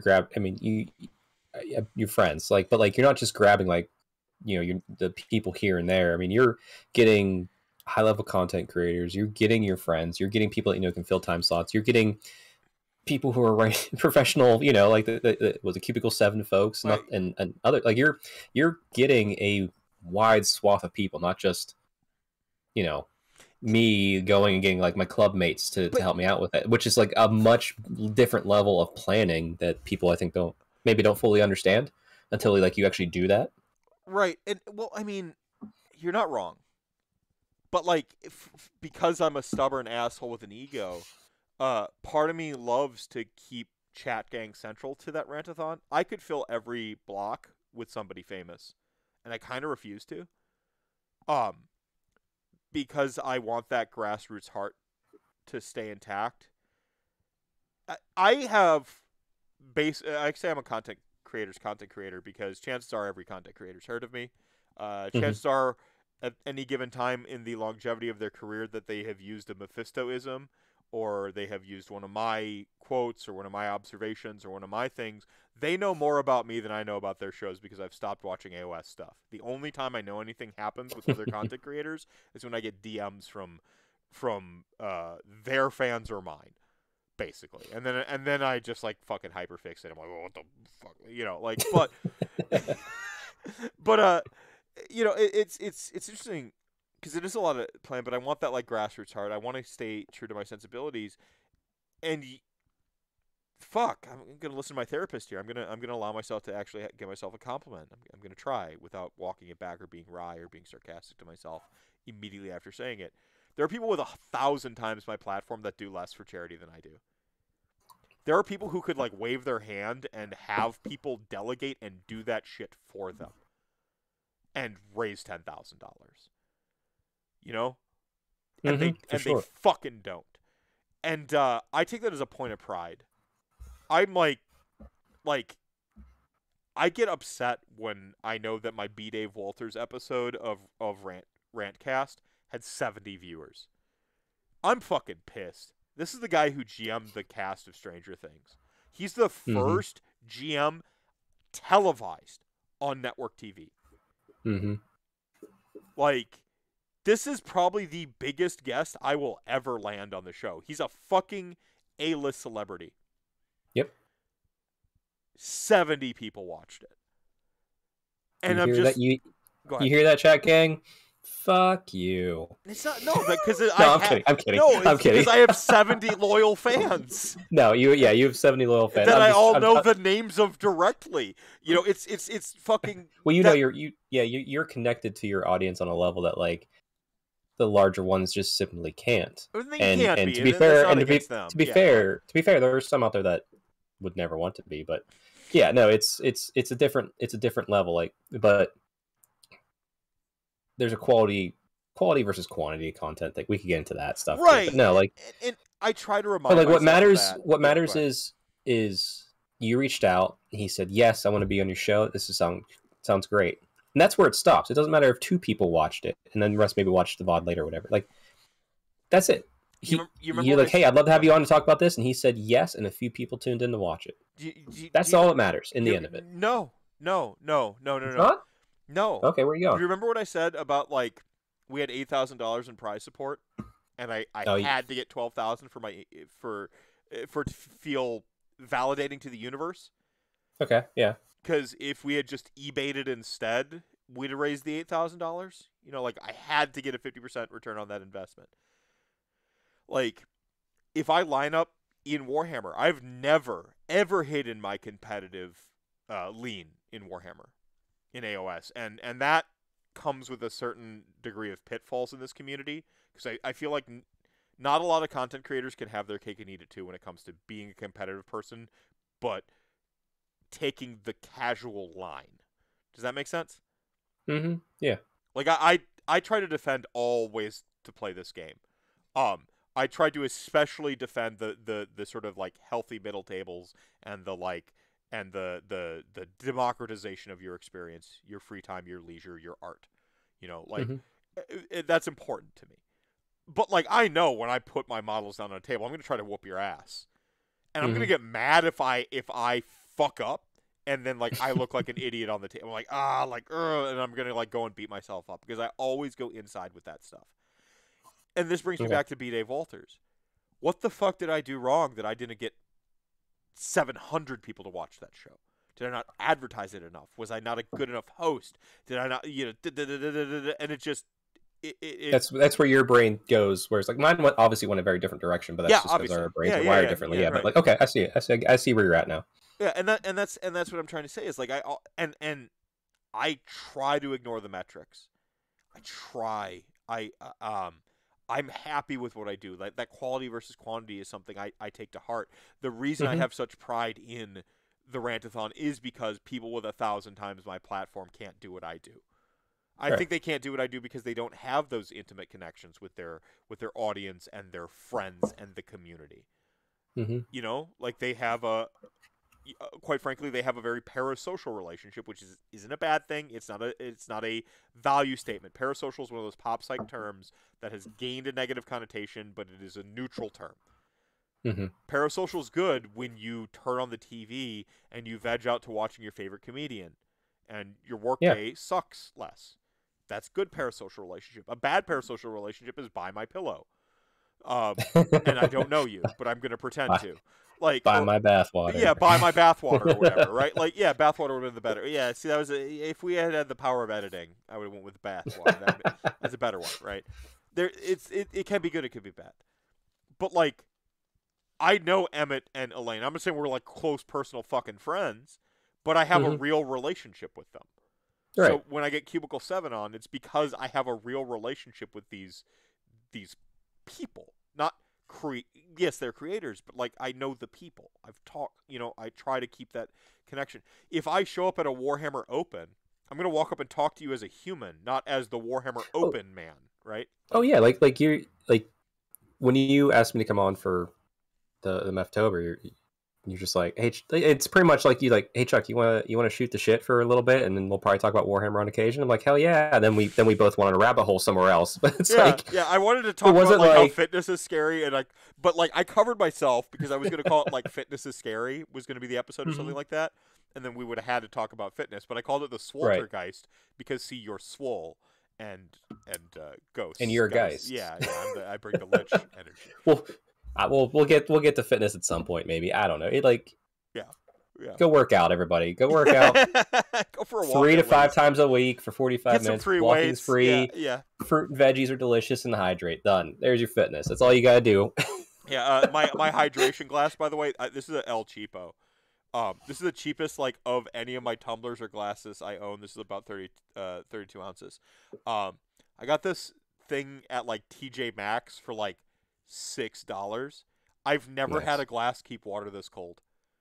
This is like day old water. It's still cold to the touch. I don't know what the fuck. That's awesome. Weird Chernobyl chemicals they use to make this cheap ass metal glass. It's got the double walls. They must have That's great. They must be a company that went out of business because they ripped off Bud Keg or something like that, or got sued. Something like that. I have a knockoff Yeti. When Yeti was out and everyone's like, oh, I have to have a Yeti. It was some knockoff, and I got it for free because I got samples from the company at my job, and I went to an amusement park in the middle of July, and I took full of ice and water, and that was it. And I left it in the car because I forgot about it. Came back 8 hours later. It was 97 degrees minimum all day, and I was in the sun, and the ice was melted. And I picked up that thing. God damn it, it was cold, and I was like, "This is the best mug I've ever had." Yeah, same thing happens with this. Yeah, just like that. Yeah, the ice isn't rattling around anymore, but it's still ice water to me. I'm like, I can't drink warm water. I can't stand it. The only way I can drink warm water is if it's in a sealed bottle. It's a total subconscious thing where if it's a glass of I am Signs. I'm the little girl from Signs. If the water gets warm while I'm drinking it, I'm got amoebas. I'm just put it over here. It's got weird science critters inside of it. Nope, fucking go over there. See, now. My wife's the same. My wife's the same. Whenever I'll be going downstairs before bed, she's like, "Hey, get me some more water," and I have to get the water. We have a nice filter to filter out all the fluoride and the other crap. You got a filter. Yeah. And it's I can't just use that. I have to have the jug in the fridge to give her the cold water. Whereas me, I remember, and this is a core memory, and it wasn't yeah, it's it's not bad. It's not bad. What's not Pixar, DreamWorks maybe, the core memories. Oh yeah. Inside Out. Yeah. Yes, so Inside Out. A core memory. Inside Out. Got it. It's got the little gold orb that's inside the little the mini Chuck Norris put it inside the cortex. All right. Yes, and I was playing Little League baseball, and my father supported me so much in that, and I had a doubleheader or something, so he came and he gave me a Gatorade between the games and all that stuff, just talking with me, and I took a sip of it, and clearly he came from work, my father's a wonderful human being. I love him to death, and he gave it to me, and I took a sip of it, and I'm like, oh, it's Being not cold. Being a good parent is metal AF, everybody. Yeah. And I took a sip of it, and just the kid in me is just oh, it's not cold, and I'm used to drinks just being cold, and my dad just casually said, well, is it wet? I'm like, yeah, it is, and I kept drinking, and it's just for me, I don't ever since then, and I remember that quote, and I say it to people all the time. They're like, oh, this water's not cold anymore. I'm like, yeah, but is it wet? And that made it for me okay. I don't care about the temperature of the water. There could be a water bottle that's been sitting out in my house for 3 days. I'll drink a hot I know it's water been bottle. sealed. It's different. Yeah, I'll drink a hot water bottle. Even it doesn't matter. Doesn't matter what temperature the water is, unless it's boiling, I guess. But no, it's it's a core memory. It's just it's wet. It's fine. I won't drink my coffee when it gets too cold. I'll drink it at room temperature, no problem. I guess some people have a problem with room temperature coffee. Oh, I don't. I'll drink it. Doesn't bother me. I drink it hot through room temperature to a little bit below room temperature, and then the minute it gets cold, I'm dead to me, and I have to I have to go microwave it again, or okay, or it's just if I'm out at work or whatever, then it gets dumped and I go and buy a new cup of coffee. But usually I have this is my my coffee your thermos, coffee mug, and this one keeps it it usually doesn't drop below room temperature with that, even in a 10 or 12 hour workday. Exact opposite. I like hot coffee. I like the hot coffee to start my day. I have 2-3 cups. Oh, I want it hot in the morning, especially. Give me that. But because it's the heat punches you in the face. Yeah, it feels good. It's and I need that in the morning, especially. I want my coffee to torture me. I just I want it to tie me down and ask me the safe word. in the morning. Yeah. Sorry, go on. But no. But for me, like if I get busy at work or like distracted, and I come back like an hour later, and that coffee's still there, and it's cold, because I drink out of these like tin mugs now. I don't know. I just like them, and like it can be cold, and I'm just like, okay, I'll just finish it. Like now, if I'm done with my coffee and there's still coffee it is left, wet, like, so you're internally consistent. Exactly, yeah. Like, so the only time for me, it's like I have learned that, like, don't just drink it because it's there. Like, if I'm jittery and like I know I don't need more coffee, and like maybe I made an extra cup and I thought I needed it and I don't, it's like, when I'm done with coffee, stop. Like, and I'm good with that. But still, where are we going with this? Warhammer. I was gonna go on a tangent, but I'm going to actually go refill the aforementioned water cup, and you're going to vamp on a topic. You've got a corporate one you were going to talk about. I kind of want to be here for that one. I want you to be here for this one. I want to be here for this one. So maybe you're going to tell people some fitness tips, tricks. I'm gonna see if I can't get this audience to 0 real quick. You know what? Oh, please. We're gonna talk about. I'm not here to keep the like weird atheist conservative in check with my like pseudo like anarcho like syndicalist garbage. No, sorry. I love you, man. I love you. So I trust you with the audience. Chat gang, call him on his bullshit if he's an asshole. I'm gone. I'm not gonna be an asshole. I'm gonna be boring as hell. So you talk about how great Warhammer Fantasy Battles is. The chat gang will be all right. Oh, we're going deeper. Oh shit! Oh my god, Napoleonic minis. Yes. Oh. Like okay, so the audience is 0. Chat gang, I'm sorry, I can't stop him. Sorry, we'll see when he gets back. Yeah, so like I said, I'm not going to bore you guys fully with Napoleonics, but I've been on a big history kick these past couple years, and I find it odd, and it is kind of funny because, like, obviously I play Age of Sigmar, I play Warhammer 40k, I'm playing more Warhammer Fantasy again because I have a crew that wants to play it more time, but my weekly crew I hang out with, they like playing other games. Like 40k is their only modern game, so which is fine. And, like, I'm trying to get them to do Age of Sigmar, they're not opposed to it, but we'll get to them when we get there. But it's been fun as a wargamer to have a different outlet. Like, that's where I'm going to play Horus Heresy, because that's the only other people in my area that want to play Horus Heresy. And then we did this big epic Mordheim board, if you saw my social medias. But with, yes, Napoleonics is better than Flames of War. Even though I've been on a big history kick, and like I've studied like the World War I's and II and all that sort of stuff, I like going farther back right now. But yeah, starting next year, I'm going to do a Napoleonic army. And what does that entail? Then entails getting books like this on the heraldry and uniform, so I can paint, like the literal meme from, was a 40-year-old virgin, like, make Mr. Blue Pants Mr. White Pants now. That fun stuff. Ramirez coming up. True. But the fun thing about it, and if anyone actually really does like history, I mean, I've been finding more and more YouTube channels that do lots of great history content, and I literally went through 9+ hours of Napoleonic like documentaries online because it was fascinating to me. And even on top of that, like, if you're going to do a Napoleonic army, like, you want to be historical, and I want to go full historical. I don't want to just like kind of like half-ass it. I want to make sure I like choose the core, choose this, and like I have a shop owner who's been doing this type of stuff for a long time, so he's like, you need to find out which of Napoleon's marshals you like, which was 3 hours on top of the extra 12 hours of just learning about the Napoleonic era to find out these personalities. And what I will say, if you like the personalities type of concept, the Napoleon's marshals were a bunch of personalities. They're all so crazy or egotistical or just screwed up. Like, it's wild. And but that was the fun of it, like figuring out which one I kind of attached to for whatever hook or crook that was part of it, to then and I've eventually went with Marshal Ney. He's one of the he's called the bravest of the brave, and I'm going to choose one of his corps. I think it's going to be from the retreat from Russia when they were getting their butts kicked. But, like, it's... Nah, Turnip 28. I saw Turnip 28, Kicker. Catching up with chat now. I like the concept, but it's not something that intrigues me enough to dive into that yet. But I do see where that connection is, for sure. Like, I have my fantasy fill with fantasy as it exists now with Sigmar and even fantasy battles. But like with Napoleonics, this is starting like a very, like, you know, I'm 20 years too young to maybe be starting Napoleonics, but god damn it, it's fun. Like just studying history, especially if you start looking, like, I can highly recommend the Revolutions podcast by Mike Duncan.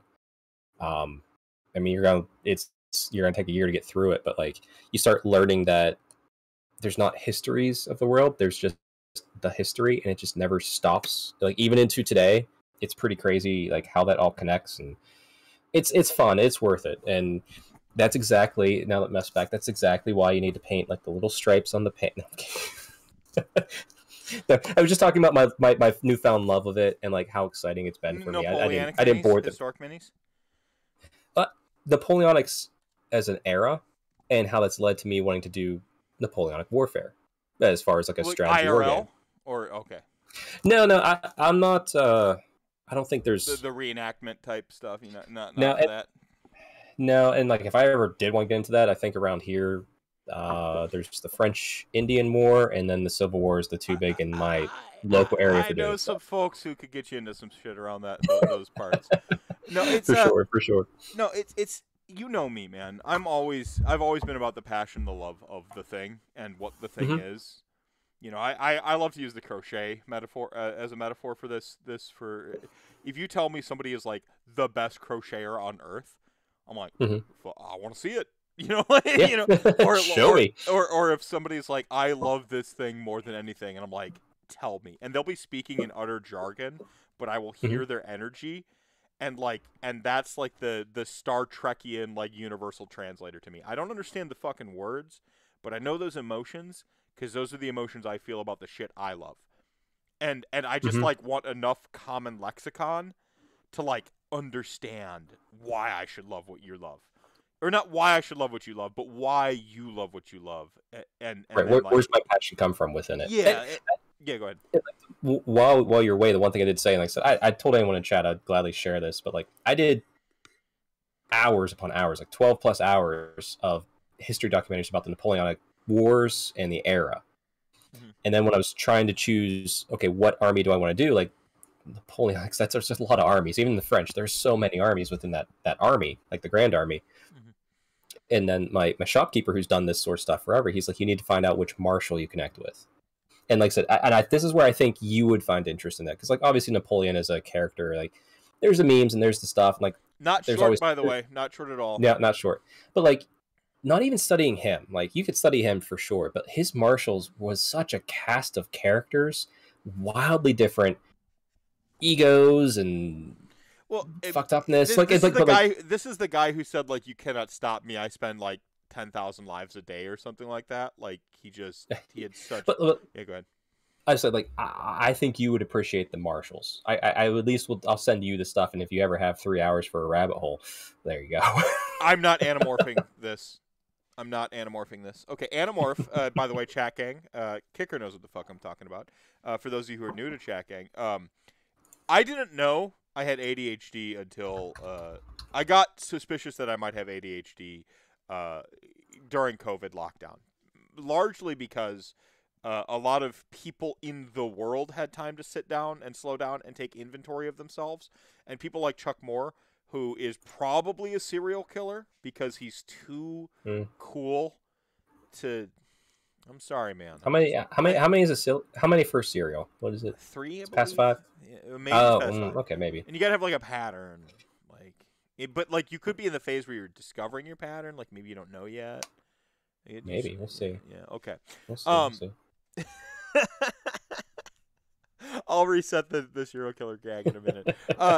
No, it's you painted your whole backlog, and a lot of folks had time to like take inventory of themselves and think about who they were and see their lives and stuff like that. And so I started to suspect I had ADHD because a lot of my peer group and a ton of the content creators I consume were like all able to like finally what I call run diagnostics. They were finally able to run diagnostics on themselves and be like, oh, like, and then they went in and I started seeing the memes, and I'm like, oh shit, I think I have ADHD.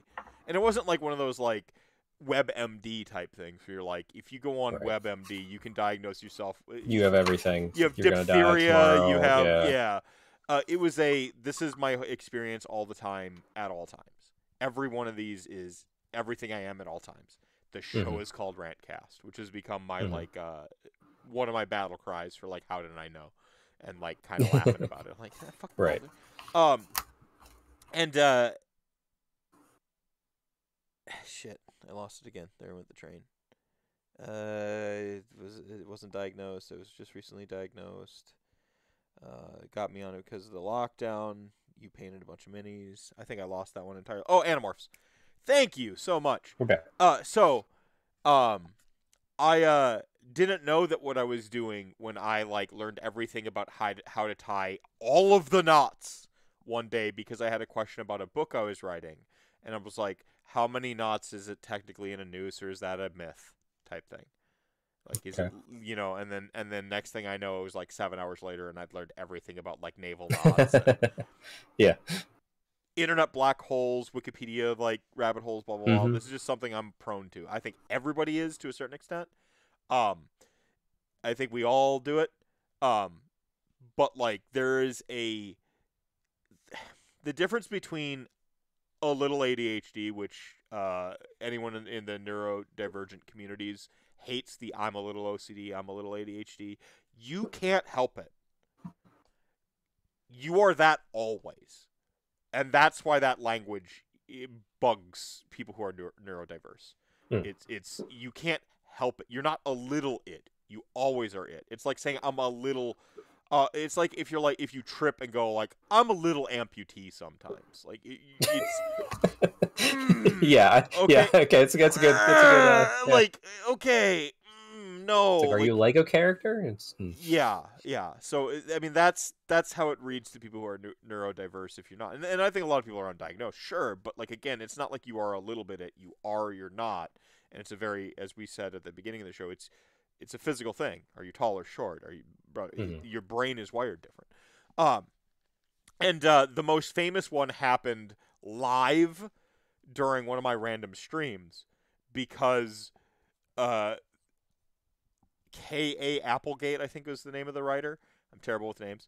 I think it's Applegate, though. And then her husband helps her with a little bit of some of the stuff on the back end. Wrote, like, the most savage tweet I had seen, like, ever. And I'm like, oh, shit, that's the lady who wrote Animorphs. I read Animorphs when I was in, like, 3rd grade. Heck yeah, we all did.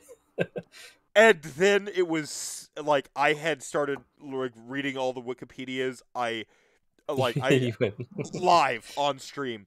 I'm like reading Wikipedia. I like, oh shit, I thought that. And I went to like their personal website, and like I had to take my stream down because I started watching other content creators' videos, like live on stream, and I didn't stop until the sun came out. And like I just like walked out of my office, which had suddenly become like a sauna, and you could see like the fumes coming out of it because like my brain had been kicking off so much steam, and I'm just like, I know everything about Animorphs. Ask me anything. Like, and then like, do I care about Animorphs? No. Well, I know about it, but I know everything about it suddenly, and it's like and that was that's hyperfixation. That's an ADHD thing, and so now. The inside joke chat gang is I'm not going to Animorph this. I'm not going to Animorph Napoleonic War. I don't want to lose another day. Okay.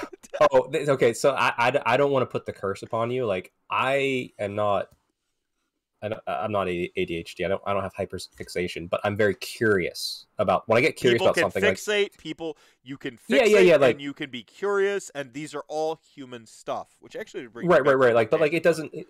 It's not normal. Like it just happens sometimes. Napoleonic's like a history specifically has been doing that to me. Like I'm not just doing Napoleonics. Like I'm studying other parts of history too because it's just fascinating. I agree. No, it's fantastic. Hardcore history, by the way. Shout outs. Heck yeah, fantastic. Plus, I'll say if you guys like history podcasts, like I said, Mike Duncan, he does the Revolutions podcast. It's phenomenal, and he also did History of Rome. But I can really recommend the Revolutions podcast because it's just so good. But the hot sporadic question says, am I a Masana fan? I'm one of the marshals. And then I'm going to give my short list of my preferred marshals, because I went through all of them. So the one I ultimately I'm going to go with first, because I'll probably have more than one Napoleonic army in the next how many years I'm alive, which decades. So Ney is my go-to right now. And I apologize, I'm going to butcher these French names. Ageru was another interesting one to me, because he was just pretty much like a pirate. He just looted. He was lucky. He was bold, but he was like, he just took it, but he too far. But he's like, yeah, he was like a pirate. Murat, he was like the cavalry guy. Became the king of Naples. There was Odina, which I think Napoleon said, like, yeah, he was brave, but he wasn't bright or something. But I kind of related, because he was just kind of like lucky to be like, and I kind of feel that. Lefebvre, I really liked him because he just hates politicians. That's what I attached to with him. Yeah. Fuck politicians. Nobody who wants to rule should be able to. Yeah. Lannis, I liked him. He was a solid character. Just there wasn't enough to really hook me there. And then I'm going to study this other one. He never really led a corps. He was the chief of staff, Berthier. I really am a fan of him, just because like the organizational skills to make that mass work at that level and with that type of technology of like people riding horses to communicate, like crazy cool. But yeah, I mean, no instant communication really. This is even pre-Morse code. Like, it's, yeah. Marat was a good one, but the thing I don't like about Marat is at the end when he just was too much for himself. That's what turns me off about Marat right now. And like I said, Myth, if you want to anamorph more, let me know. No, I anamorphed on World War I there for a spell, like really hard. Like, yeah, there's a period I watched. Well, I mean, hardcore history, yeah, like it did it. Yeah, it was. I was listening to the World War I series and Hardcore History, but then I had to like trust but verify, and that's usually where like I get into trouble, where I'm like, okay, like I trust you, you vetted your stuff, but like now I need to, and I'm just like, and I lost months to fixating on World War I. For sure. Yeah, no, I don't remember where the segue or the tie-in was, because I wanted you to really talk about this and stuff. You want me to do my little rant right now? About corporations? No, let me get this out of the way real quick. Sure. Here. Gotcha. So ADHD and genetics. A big part to note about, like, well, I guess I can plug my own charity thing that's going on right now. Hey, it's Mephisto, everybody.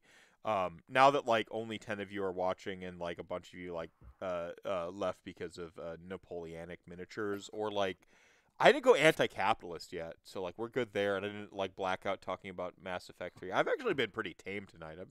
I've had like a couple jokes with you because like our dynamic is fun, and I swear to God we would have been homies in like high school or middle school, and we'd just hell yeah, you know, like. I don't know. There's like a kindredness of the spirits there that I vibe with. You know. Yeah, despite differences on things, like the parts of us that I think that connect are like a really solid.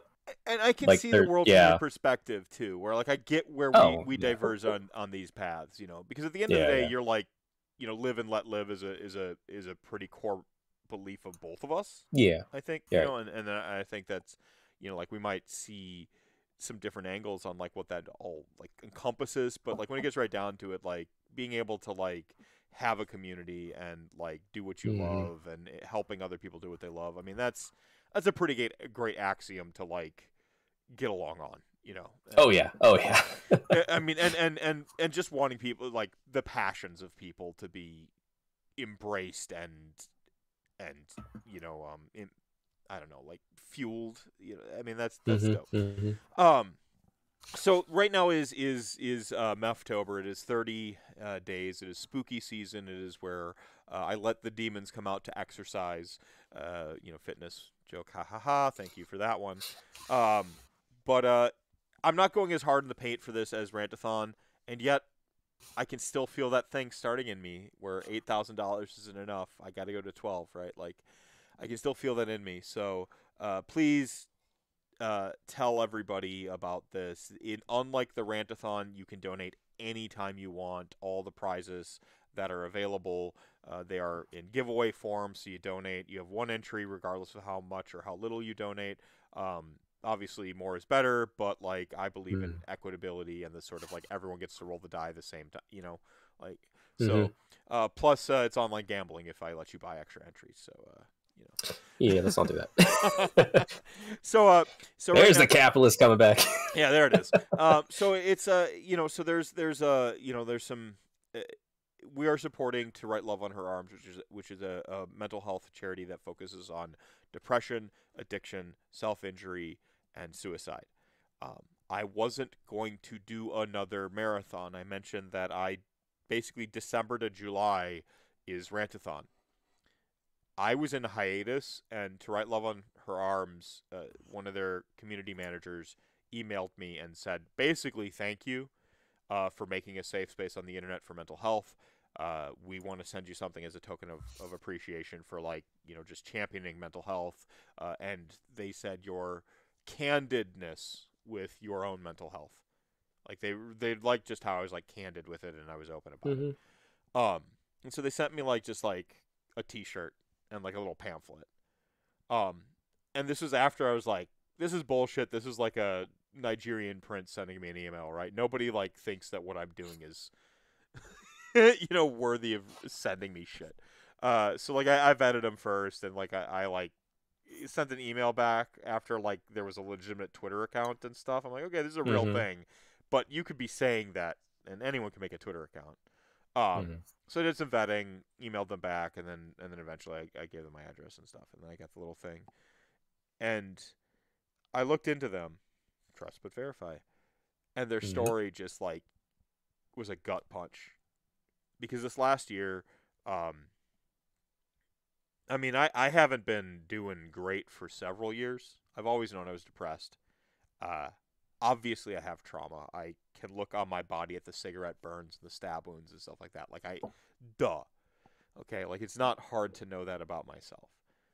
But I didn't have, like, a word for it all. I'd been to counseling, but that was mostly so that my family could be like, see, we told you were fucked up, Andrew. Um, and there nothing really like great came of it. I struggled with insomnia for a decade, and everyone was treating insomnia like it was a condition rather than a symptom of all the other stuff that's wrong, you Mm-hmm. know. And so that anyway, um, this last year was pretty hard. I got diagnosed with CPTSD, which is complex post-traumatic stress disorder. This is what a soldier would have to get actual disability from persistent combat exposure or being in a facility where, like, yeah, you're not an active soldier, but it's being bombed all the time, or you're having to like go deal with IUDs, improvised explosive device, IEDs. Sorry, not the contraception. Um, that could be its own war zone. Yeah. Um, and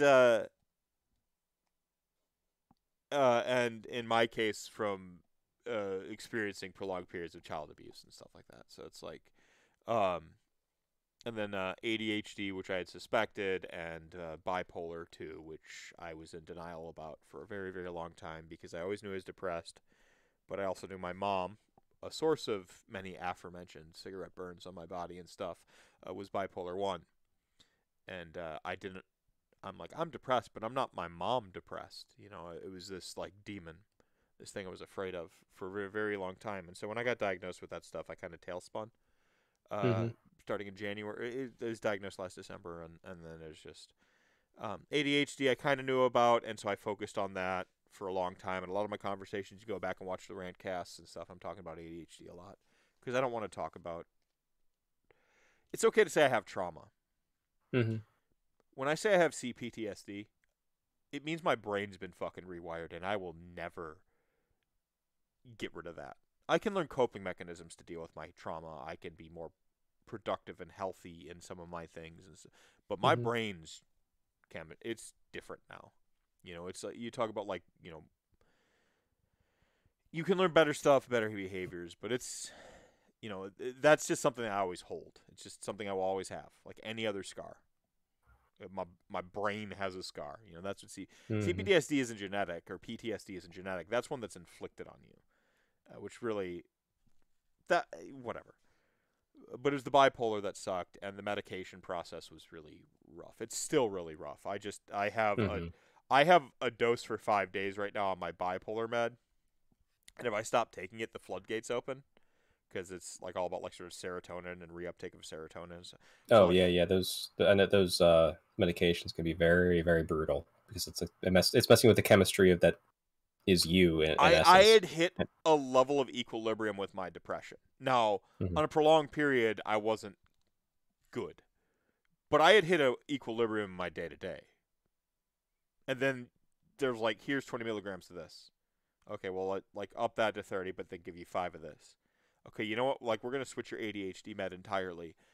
And the thing that they don't tell you about bipolar depression is it doesn't really actually respond to traditional antidepressants, especially the SSRI or the SNRI medications, which are kind of the predominant ones prescribed for depression these days.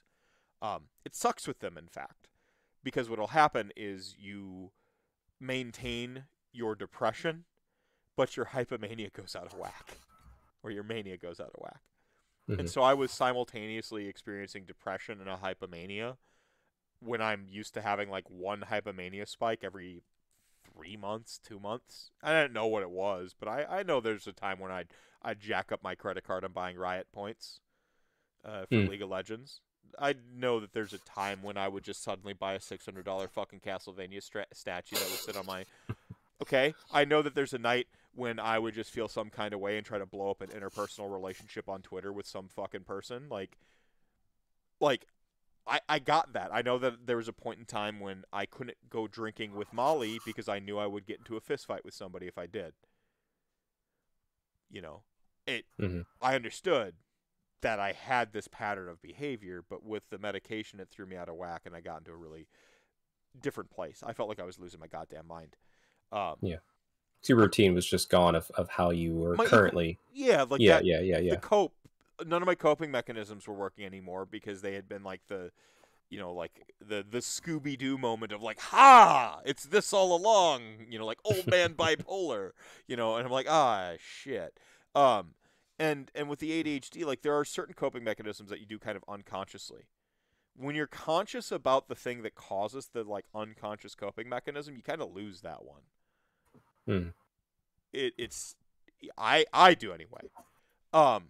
And so they had reached out to me, and with the depression focus and what I saw in their story, I'm like, I got to do something for them.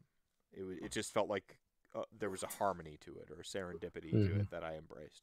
So Meftober has become a charity thing as well. So the big one is a Vince Mini.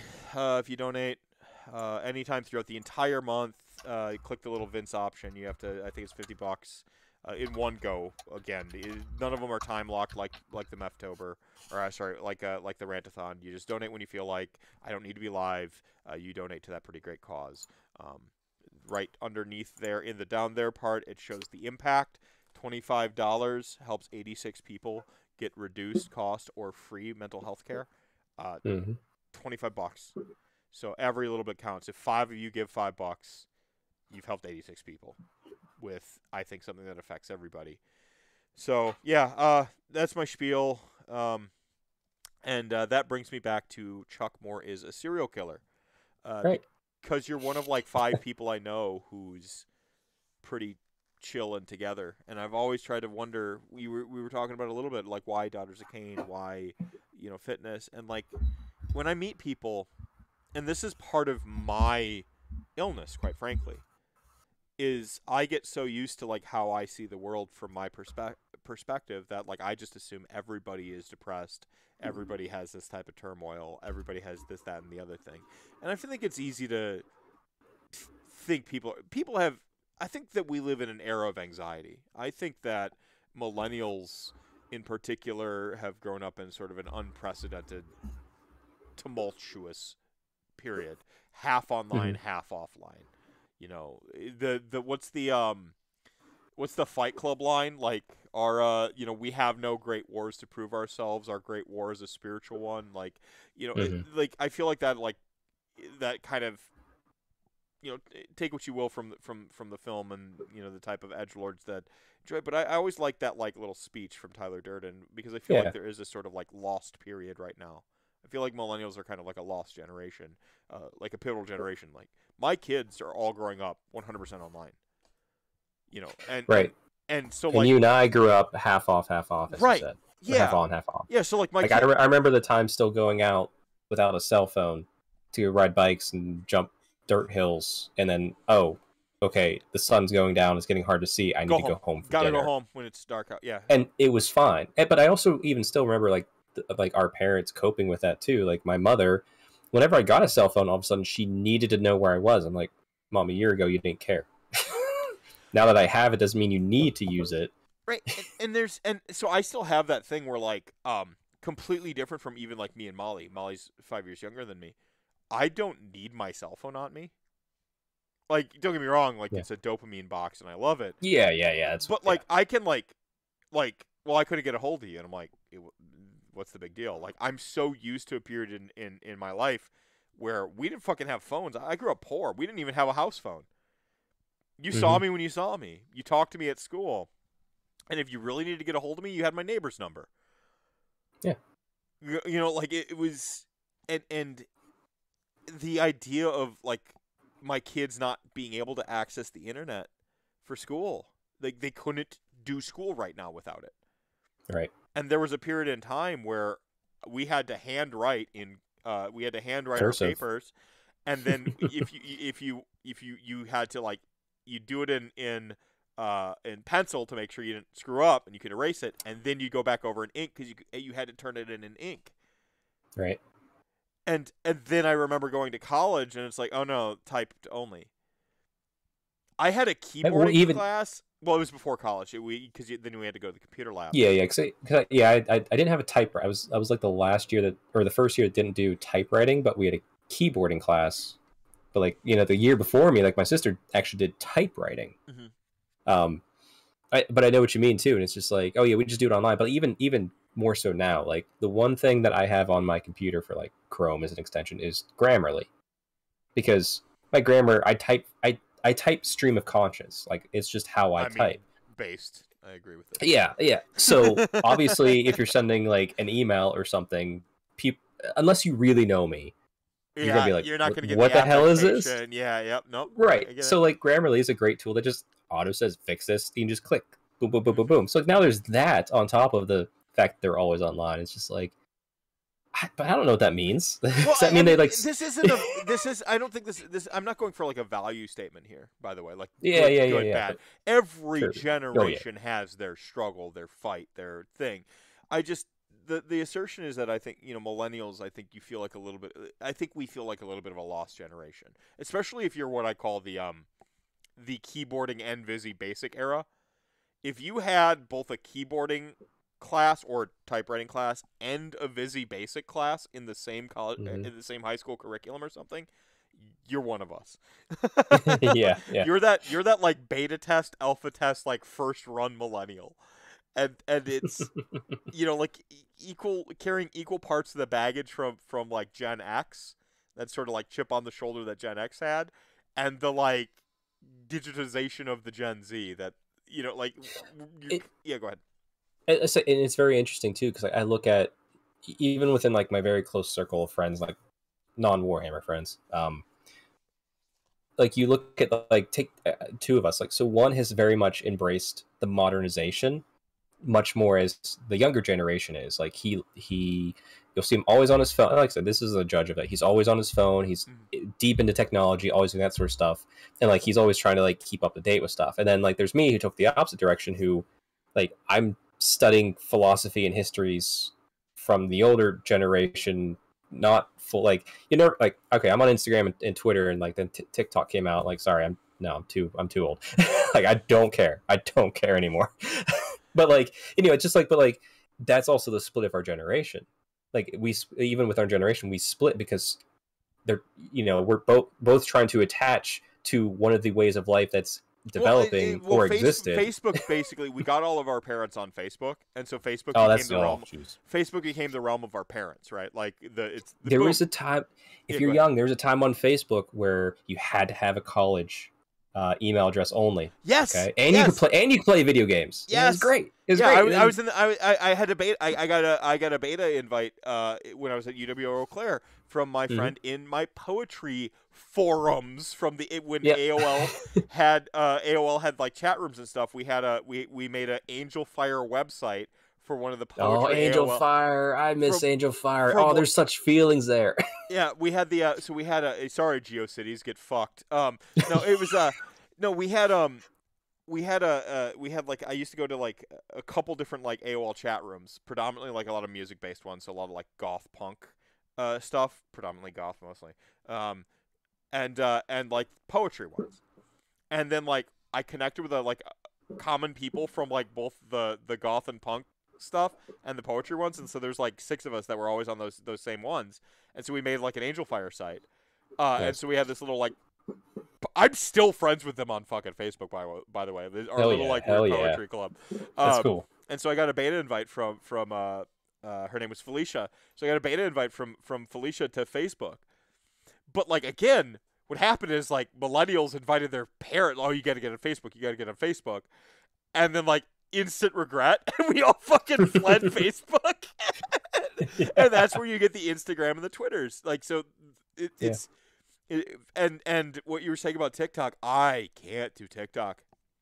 Yeah, it overwhelms me. The UI fucking like, I mean, it's that perfect dopamine, like that short burst, like it's trying to, like, I hate that its model has infiltrated Instagram a little bit, because like they do, like they push that a little bit more now. It's just like, I can't, like, I just, well, even Facebook has it going on, where like they've got their reels or whatever. Facebook reels actually YouTube, they have shorts now, and it's just like, and I don't knock anybody who does enjoy it or does it to like, boost their business. Go, more power to you. But like, I look at that, secure the bag. I don't give a shit. Yeah, go ahead. There's a reason why I have also like Napoleonic books over there, because like I'd slow it down. Let me just digest this at my own pace.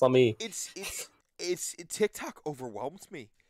I love Twitter. Twitter is the exact like dopamine box, my like mind prison I need. Right. Is at my pace. I scroll. I'm like, haha, like thumb. Oh, somebody is wrong on the internet. I'm gonna fucking mega thread you. Like, it's the exact thing I need. I love Twitter. It is my jam. Like, it forces me. It forces me to curate my thoughts, which I need. But like, if it's like, again, if they're like someone's really wrong, I'm like, you about to get mega threaded. But like, tonight, to go come up with the tweet for going live tonight, I had to curate it. So it's one because I know nobody's gonna read a thread of, hey, come watch the show tonight. And so it's the exact mind prison dopamine box I need. Instagram feels too fake to me. And that's not. Go ahead. Yeah. No. I mean, you're right. There's definitely like a weird fakeness to it, and like it. The only reason I went to Instagram, so like I like Twitter the best. I have Facebook because it tells me when people's birthdays are, toxic. And I have family on there. Yeah.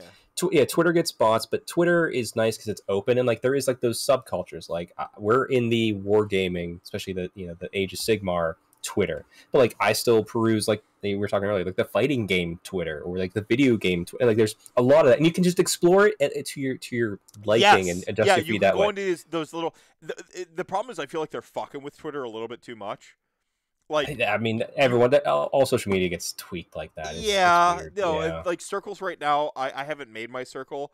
I'm in one circle, and like in the like weird validation ego part of my brain, I'm like, yeah, they like me, and then and I'm trying to avoid the thought because I know for a fact I haven't made a circle, and I'm like, I know for a fact most of my friends haven't, but there's that small part of your stupid fucking brain that goes, do they all have like circles and nobody likes me enough? So here's one circle. Circle. Go ahead. Here's what circles are to me as a Twitter user. I don't know what those are, and I move on. There's been one update recently, one update on Twitter that I said, oh, this is for me, and that's allowing me to do mixed media on the same tweet. So I can have, here's my Warhammer, here's my Tay-Tay GIF, we're done, moving on. Yeah, like, it's perfect. Yeah, 100%. But yeah, but like circle, I don't know, I don't know where circles came from. I don't know what they are. I don't care. If someone adds me to a circle, I don't know what that means. Interesting. That's fantastic. Like I said, like, I don't care. I don't care. don't care. I don't. If you put me in a lie detector task and you ask me like, do you care about? I'll be like, no. But then there's just every now and then the wrong time of night. I'm like, why am I not in Chuck Moore's circle? Aren't we friends? Because Chuck Moore doesn't know what circles are. Right, and that's what I know with my logical brain. I'm like, oh, most of my friends don't fucking have one. But then there's like, but is there this secret club that you're not? You know, and that's neither here nor there. That's really not where I was going. I actually I adore Twitter. You can pry my Twitter from my cold dead hands. You know?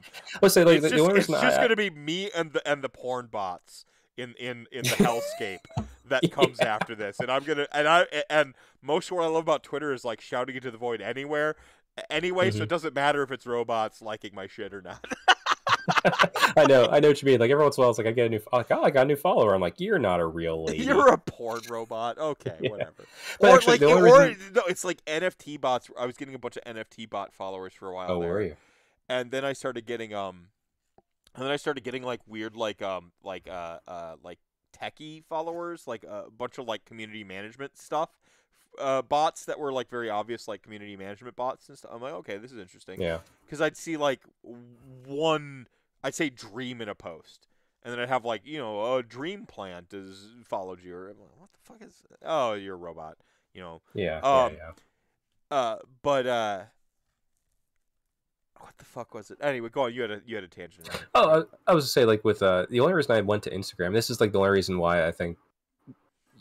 Like if you're in a specific thing, you need to find what the social media is. So fitness is on Instagram. Like, and not just like the bodybuilders and that sort of stuff, like the powerlifting, every single one's on Instagram. So if you're like, so like you sometimes have to deal with like, I wouldn't be on Instagram if it wasn't for the fact that I wanted to be part of the fitness community. I know that goes both ways, because like how many people do you go to tournaments and it's like, and I think Age of Sigmar lives on Twitter, which is what's kind of like bizarre to me, that like Warcom has such a higher presence on Instagram. It makes sense. They're a models company, the aesthetics, yeah, it makes sense to me. You talked about like fitness and bodybuilding. I'm gonna say models in a double entendre here, like Instagram models, influencers, and Warhammer models. There's a harmony there that makes sense for Instagram. But the Warhammer community is on Twitter. You go to fucking Warhammer tournament, it's all about, oh, I want to tag you on the Twitter post and take the picture of the game, and and it's because Twitter allows us to be community based, whereas Instagram, you're mostly posting about your experience. If you go to a tournament, like I'll put it up, like here's my experience, and I can tag a few people, but there's not going to be a conversation. Whereas in Twitter, that's the way threads work. You can get a little conversation going, not necessarily the best conversation, but better. Yeah, you get threads within the threads, medias. But then once you like, because I think it's that balance of curation plus engagement. You get like that focused engagement, but then you can also like curate it, and you can like you said, you can bounce around like, what the hell is FGC Twitter doing right now? Or my favorite day so far of the year, and I am so sorry everybody, I don't celebrate people's deaths kind of as a rule. I'm still not even a rest and piss Rush Limbaugh guy, even though I don't want to hurt anybody's feelings. Hey. Hang on. Aren't you okay? I don't want to hurt anybody's feelings, but I'm probably, and I don't like purity tests, but I'm probably further left than most people. Anarchy has a certain kind of, whatever. It's got some stereotypes. Conservatives hate us because we're liberals, and leftists hate us because we ruined leftism. So, everybody hates an anarchist. It's fine. I owned this. It was to the point where I didn't even openly admit I was an anarchist for like the first year of my podcast, because I'm like, I don't know if anyone even knows what the fuck that is. They still think it means like Mad Maxian hellscape. Like they don't know about like mutual aid networks and community and grassroots. Whatever. I digress.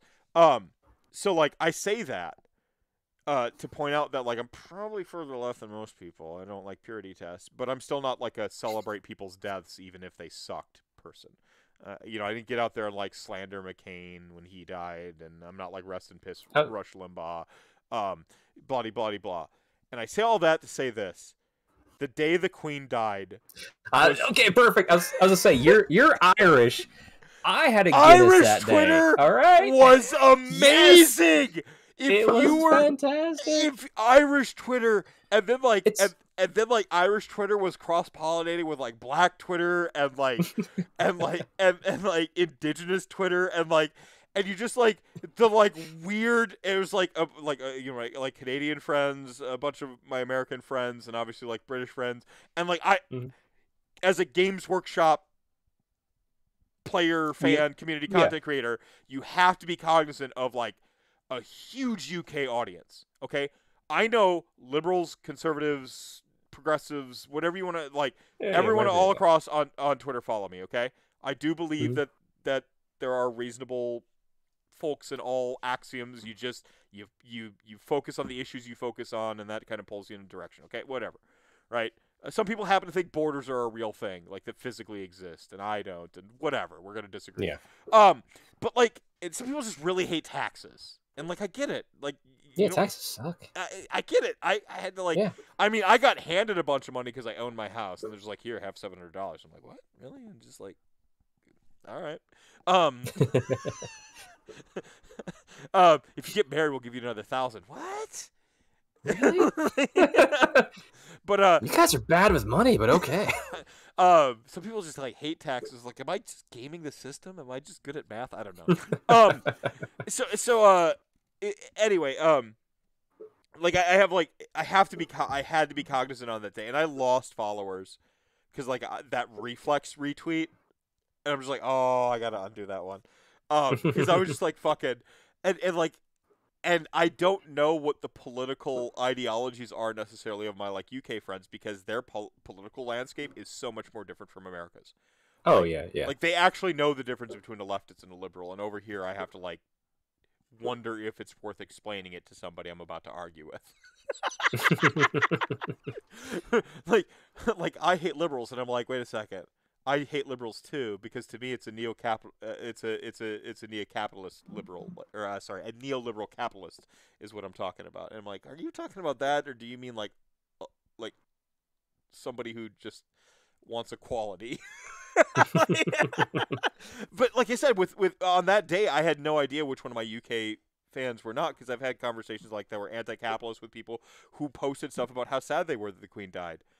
And I'm like, wait a second, I thought you were an anti-capitalist and you're sad about the Queen's death. And I'm like, oh God, I have no idea what's going on.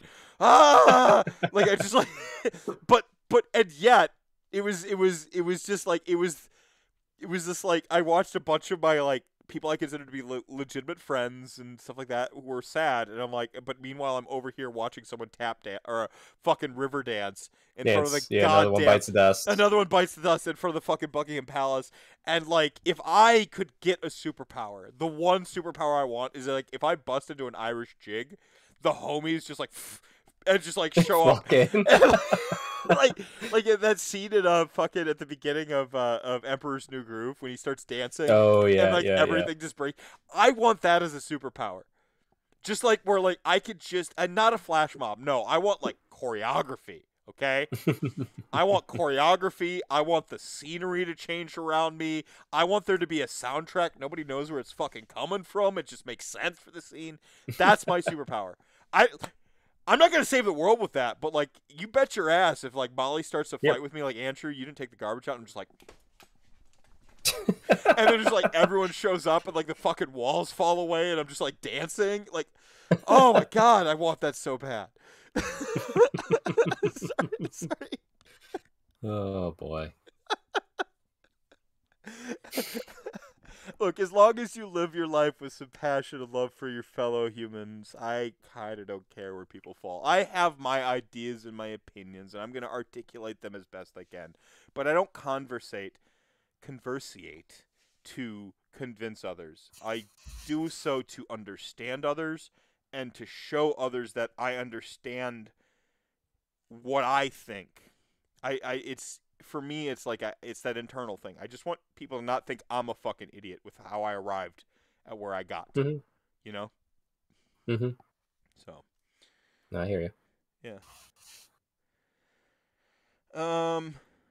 Okay, but like, how can you be an American and also love the crown? I don't know. I feel like it's American to be very anti-team. It feels very American to hate the monarchy. It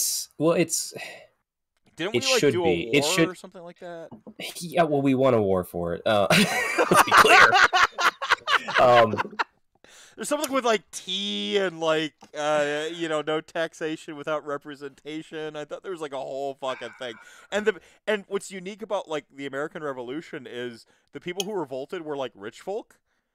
And a lot of other revolutions. And it was because of like their taxes on like alcohol. Like, I mean, yeah, look at the and, whiskey revolution with Washington. I mean, like, yeah, enjoy something good and take, you know. A lot of other revolutions tend to be like, I can either starve to death or I can fight for change. That tends to be when revolutions happen. And like the American Revolution, again, not that it's like utterly unique. I'm sure in the longevity of history you can find like. Check out the Haitian Revolution. Actually, that's a pretty good one. Yeah, and a lot of the Caribbean, like there's various like Caribbean revolutions. Yeah, pretty dope and stuff like with Haiti and Trinidad and Tobago.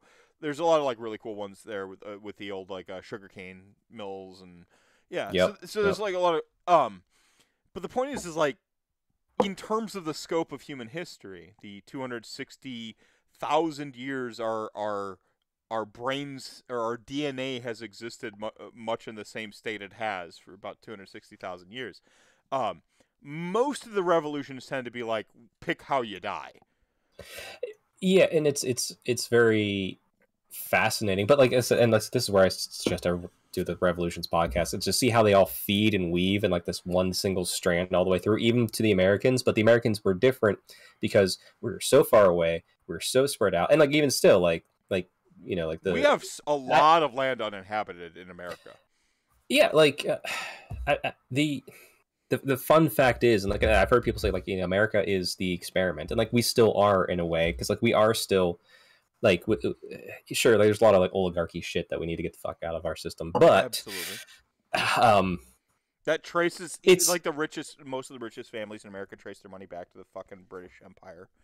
Yeah, but still, like there is like a uniqueness that is America. I'm not saying that makes us the best or whatever. Like, sure, like no, there is a uniquely American experience. No, right? Like because we have so much land. We're so spread out. We touch 2 oceans. And it just makes it so much more. We only have 2 borders to worry about. Like, to be honest, those 2 places are pretty chill. Like in a global sense, yes. Yeah, in a global sense, like we have far more control over Mexico than they do over us. Like the drug cartels and stuff like that are essentially answering to American capitalist agendas, not their own whims per se, right. So yeah. But and then every now and then, like we send the CIA in to like just like torpedo a South or Central American country, which like get rid of that one. I mean, yeah. Again, we have far more influence over our borders than like other developed nations have over theirs. And is my own. I'm not saying good bad. It's it's hard to justify good bad. It's but as a rule, I think it's bad to like destroy a country's infrastructure on a whim. But okay, but like the only other large country out there that has cities and lots of like land like that is Russia, and they're communist. So we're different. So like it's a weird experiment. Well, communist. I mean that's getting a little weird. I don't know how to describe that. They are like communist political system with a capital C, but they're not. Yeah, I guess that's a good one of the things that so like left. All right, I'm gonna need all the conservatives to leave chat gang real quick here because I gotta have I gotta have a chat. I'm like moderate conservative. Hang on. You need me to get out? No, okay. You're fine. I said in chat gang.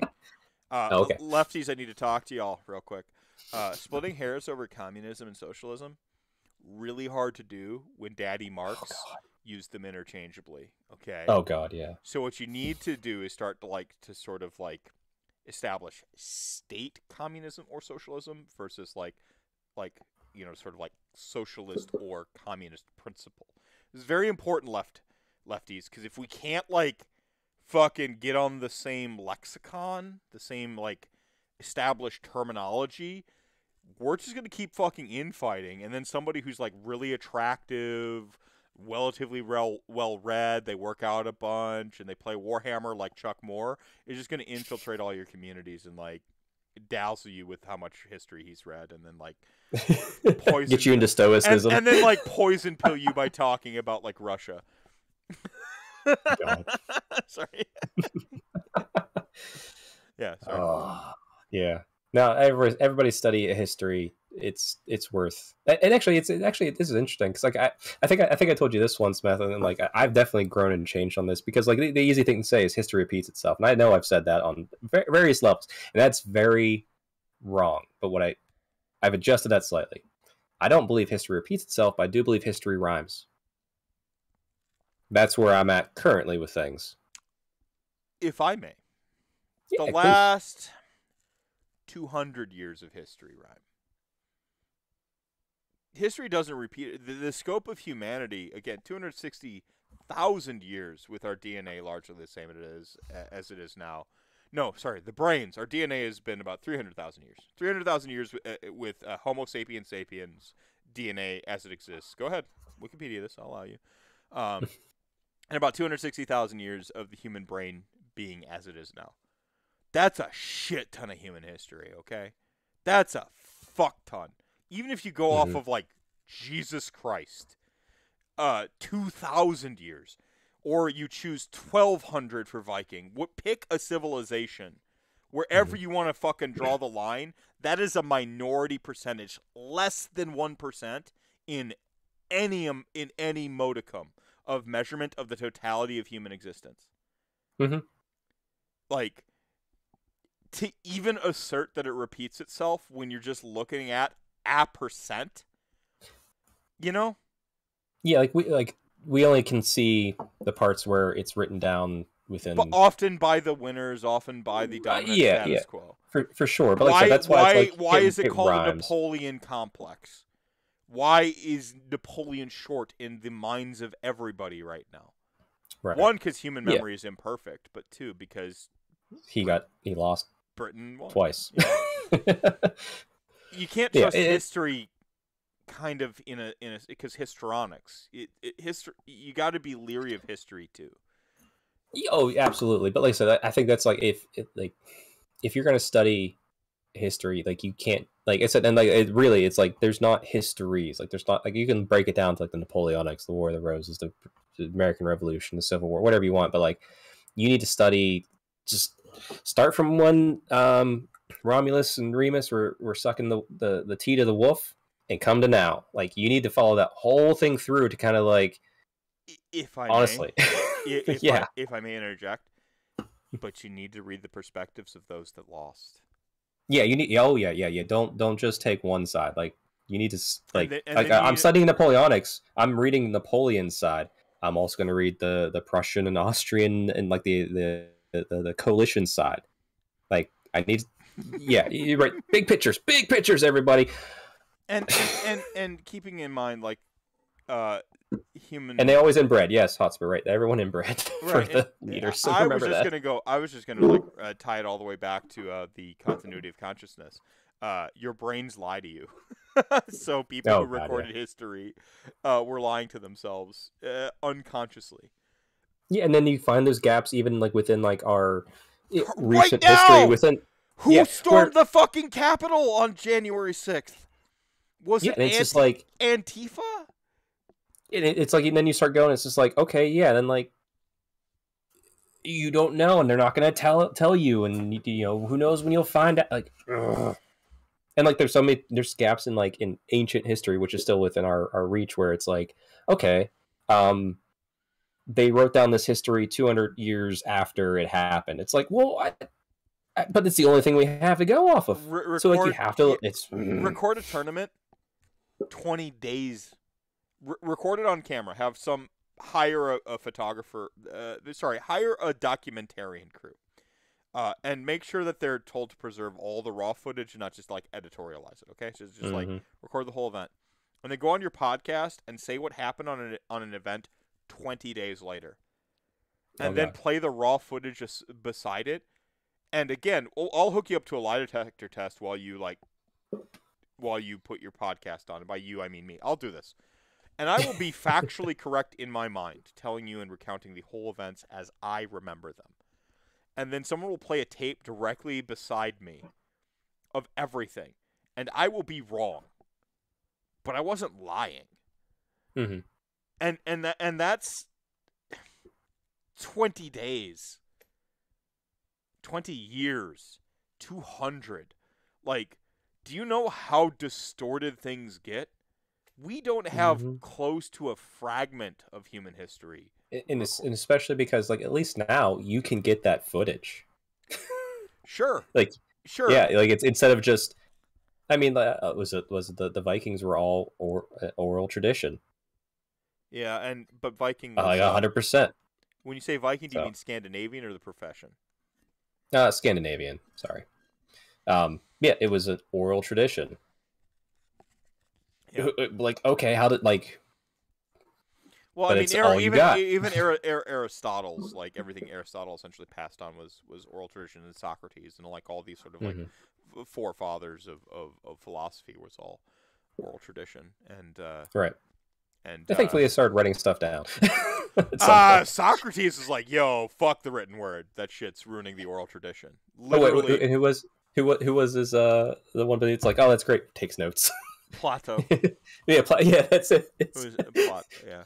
Yeah. Yeah. It's no, like, it's interesting because I don't know. Yeah. That is a weird tangent we found. I love philosophy, but that's the thing. Oh yeah, it's fun. Is my I heard a Tool song once when I was young, and there's a line. It's called Third Eye, and the beginning of the live version on the Salival album, instead of doing the whole thing where they do a Bill Hicks, Bill Hicks, one of the greatest comedians of all time, instead of doing like the Bill Hicks like today a young man on acid realized that all matter is merely energy condensed to a slow vibration. Blah blah blah blah blah, and we are the imaginations of ourselves experiencing itself subjectively. Here's Tom with the weather, like the is how they go into it. And then in the live version, it's think for yourself, question authority. Think for yourself, question authority, and it's on a loop, and that's one of my core memories in Inside Out. There's like an angry Jack Black Mephisto. Or not Jack Black, Lewis Black Mephisto, like slamming in the core orb that says "Think for yourself, question authority," and I am, yes, chat gang, I am authority because I have a microphone and a camera on right now. So you need to think for yourself and question me too. Everything I've said is full. I'm full of shit. I am you can't trust me. My memory is imperfect. I think I'm pretty eloquent and intelligent, but I'm a fucking idiot in the scope of 260,000 years of human existence. Oh yeah.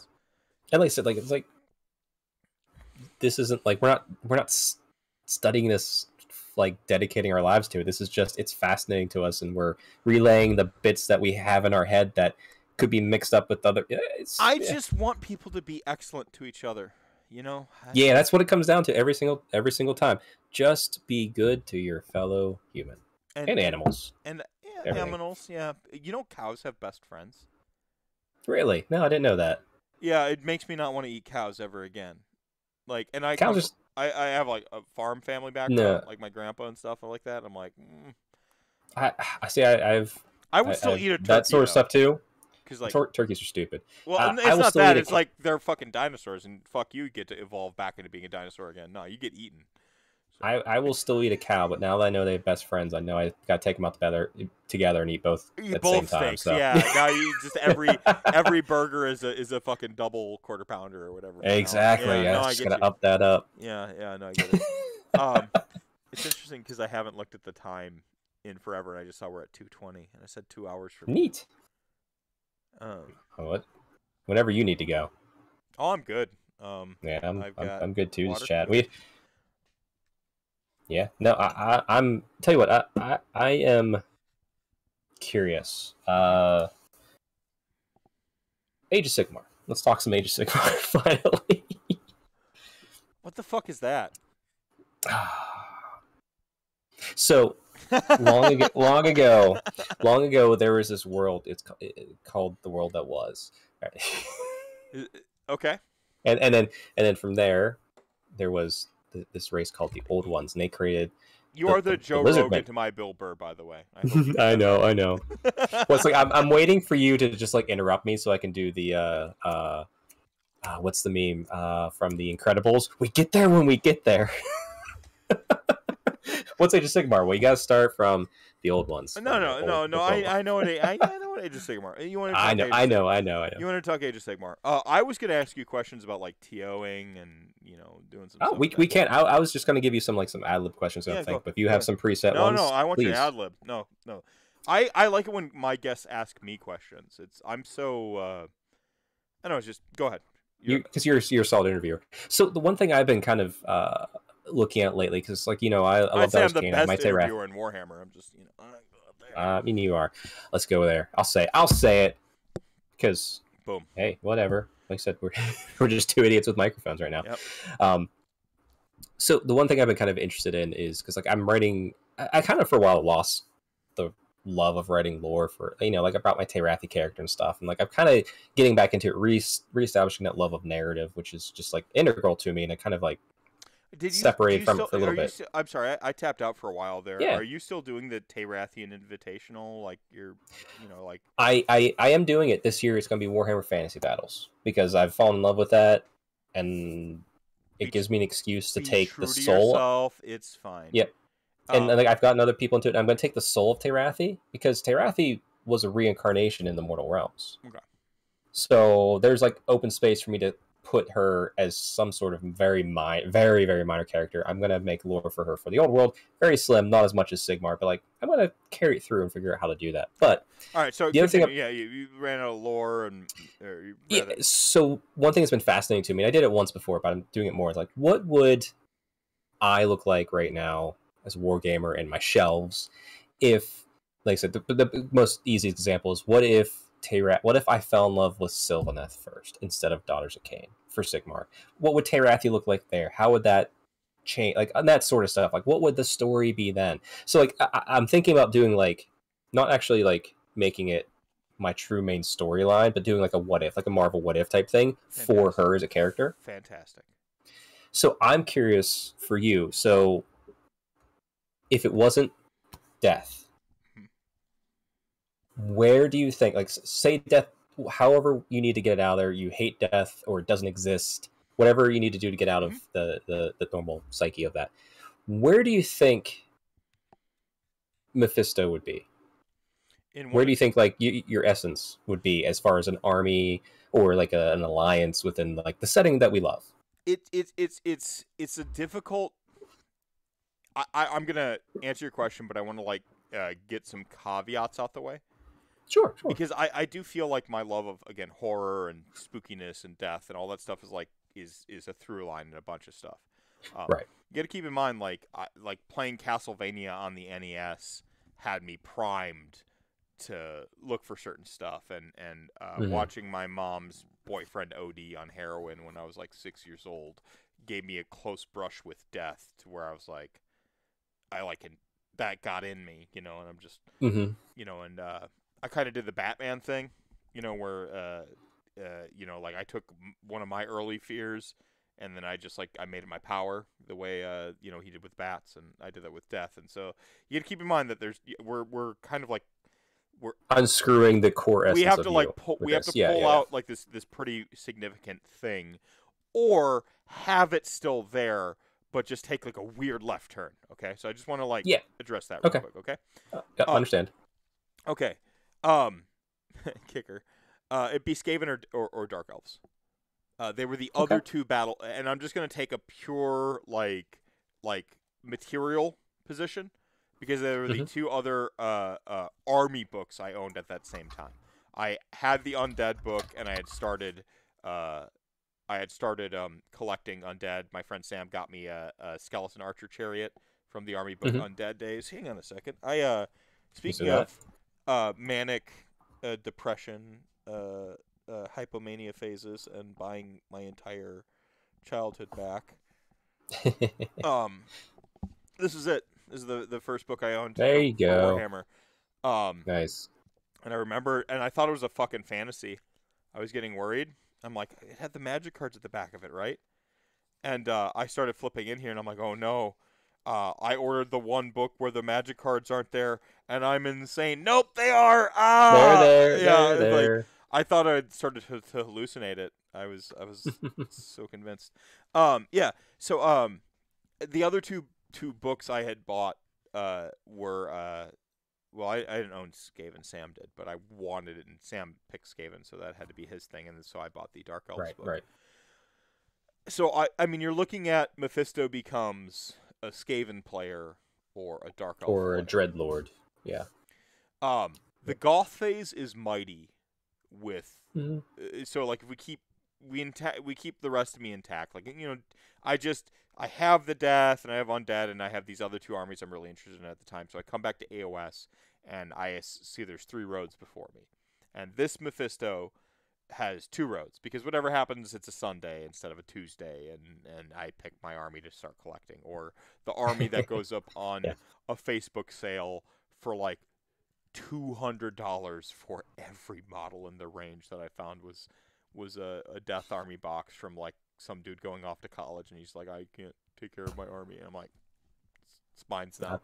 I'm a white girl. I'm a white girl at a Starbucks. Like, it's mine. It was it was just so I have like two paths to go. Yeah. When I came back to AOS though, I was that close to going Clan Scryer. Okay. I was so like Dark Elves were up in there, and that resonates with like Mephisto stays a you know, like goth punk kid, because I mean, like the fucking Witch Elf's hair, like, oh fuck you know, yeah, yeah. and like fucking Malice Darkblade, he's goth as fuck. Like, Mm-hmm. you know, like Demon Sword, demons, all that stuff. yeah, demons, all the like heavy metal stuff is still there for Dark Elves, but I'm just kind of going off of like the material of everything was kind of the same, and then I turned a different direction, and it's got to be Skaven, because all right. it was. I feel like if we went a little bit more esoteric, I go Dark Elves. You know, because like different things would have been different, but we just go all the way up materially speaking to like I get back into AOS, and there was this moment where I'm like, maybe this is the least switch flip puts you Skaven. Yeah, this is my opportunity, because there was that moment there where I'm like, well, this is my, like, do I pick up where I left off and play Death, or do I play something different? And then like Clan Scryer, so this was a GHB 2017, and Clan Scryer was like because they didn't have a book yet, but they were like fucking cool. And I'm like, oh, they're like the cool one. They're like, oh, the one I always loved is like still the cool one. And they don't have a book, because that was really hard for me to wrap my mind around, by the way. It's like, your army doesn't have a book, and I'm like, yeah, that was definitely a weird time for sure. yeah, so that was a little like, I don't know, that was difficult to wrap my mind around. But then I was like, oh, Clan Scryer is like the cool ones. Oh yeah, and like fucking Storm Fiends and Warlocks and Doom Wheels and shit. Like, it's just, yeah. I mean, that's pretty metal too. So. Oh yeah, it's pretty badass. And that's cool. And I think it gets I have a whimsy about me. I don't know if anyone knows this.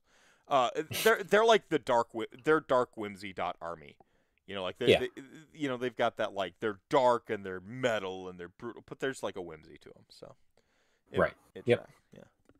No, that's interesting. I keep like wanting to propose that question to more and more people, just because it's just so fun. It's a nice like alleviation, like, you know, like separate yourself and see what you can do. Like where do you think your mind would go? Because like, I mean, I'll be honest, like even with Sigmar, like I was a staunch high elf player. Like I never foresaw myself falling in love with Marathi's story and going to where I'm at now. A perpetual good guy player. Like, you just, like, if you play Mass Effect, you're going Paragon, not Renegade. You know, like. Oh, I do that because I feel bad for the pixels.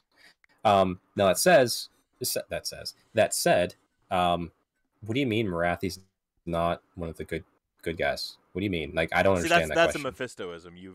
You've embraced your you've unabashedly embraced your like that's it. I mean, it's how you got to be. I could see the first year of RantCast trying to ask this question and get to the heart of it.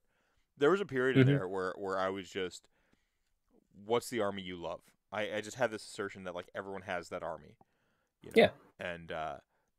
And I found some exceptions to it, but for the most part, it's like you find people who aren't playing their army in Age of Sigmar, and I think that's a little bit of a tragedy. Yeah, and definitely like during the start, like high elves weren't really there, so I played Stormcast. There he is. Because that's Icket. Note that he's there on he is. He's on the floor. That's my my pet rat, Icket Claw. Nice. Sir Icket Claw, because I knighted him. And he's on the floor because when I came home from school, I would just let him out the cage. He had his like little tells where he'd want to be on my shoulder, and then he'd have his moments where I'd set him on the floor. And my grandma, deathly afraid of like rodents, all rodents, even hated rabbits. Okay. Oh jeez. She liked Icket because he was like, in her words, he was like a puppy. He came cute. when you called him, and you go Icket. You had to say it kind of like that, and you come like running over, scurrying over from wherever he was. He wouldn't really like get lost in the back areas of the house like you'd be afraid of for like a hamster or something like that. Yeah. Like he did run along the walls to get where he was going, but then like when he was in the area he was in, he'd like just go and like poke his head around and like he'd go do stuff. And he ruined me from ever owning a rat ever again. I owned one rat after him named Queek, and Queek sucked. I'm laughing because of the context of the names, honestly. Yeah, I'd given him a couple names, but by that time you're looking at like I got introduced to Warhammer Fantasy Battles in middle school, 6th grade. I went so I had actually, this is the part of the story I usually leave out. So I had a friend that was my mom had a friend named Tammy when she lived in where my grandma lived in Minnesota. And then my mom had me and my sister Shauna got enamored with a Marine. We were living up around Minneapolis, St. Paul area, and she chased him from Minneapolis, St. Paul with a newborn and me down to North Carolina. And then I grew up in North Carolina for basically until, in adolescence. She lost me, Shauna, by then my brother Raphael, to foster care. And my grandma came down from Minnesota and got us out of foster care. So we moved back up to where my mom grew up in Minnesota, which is a place called Winona. Wino punks represent.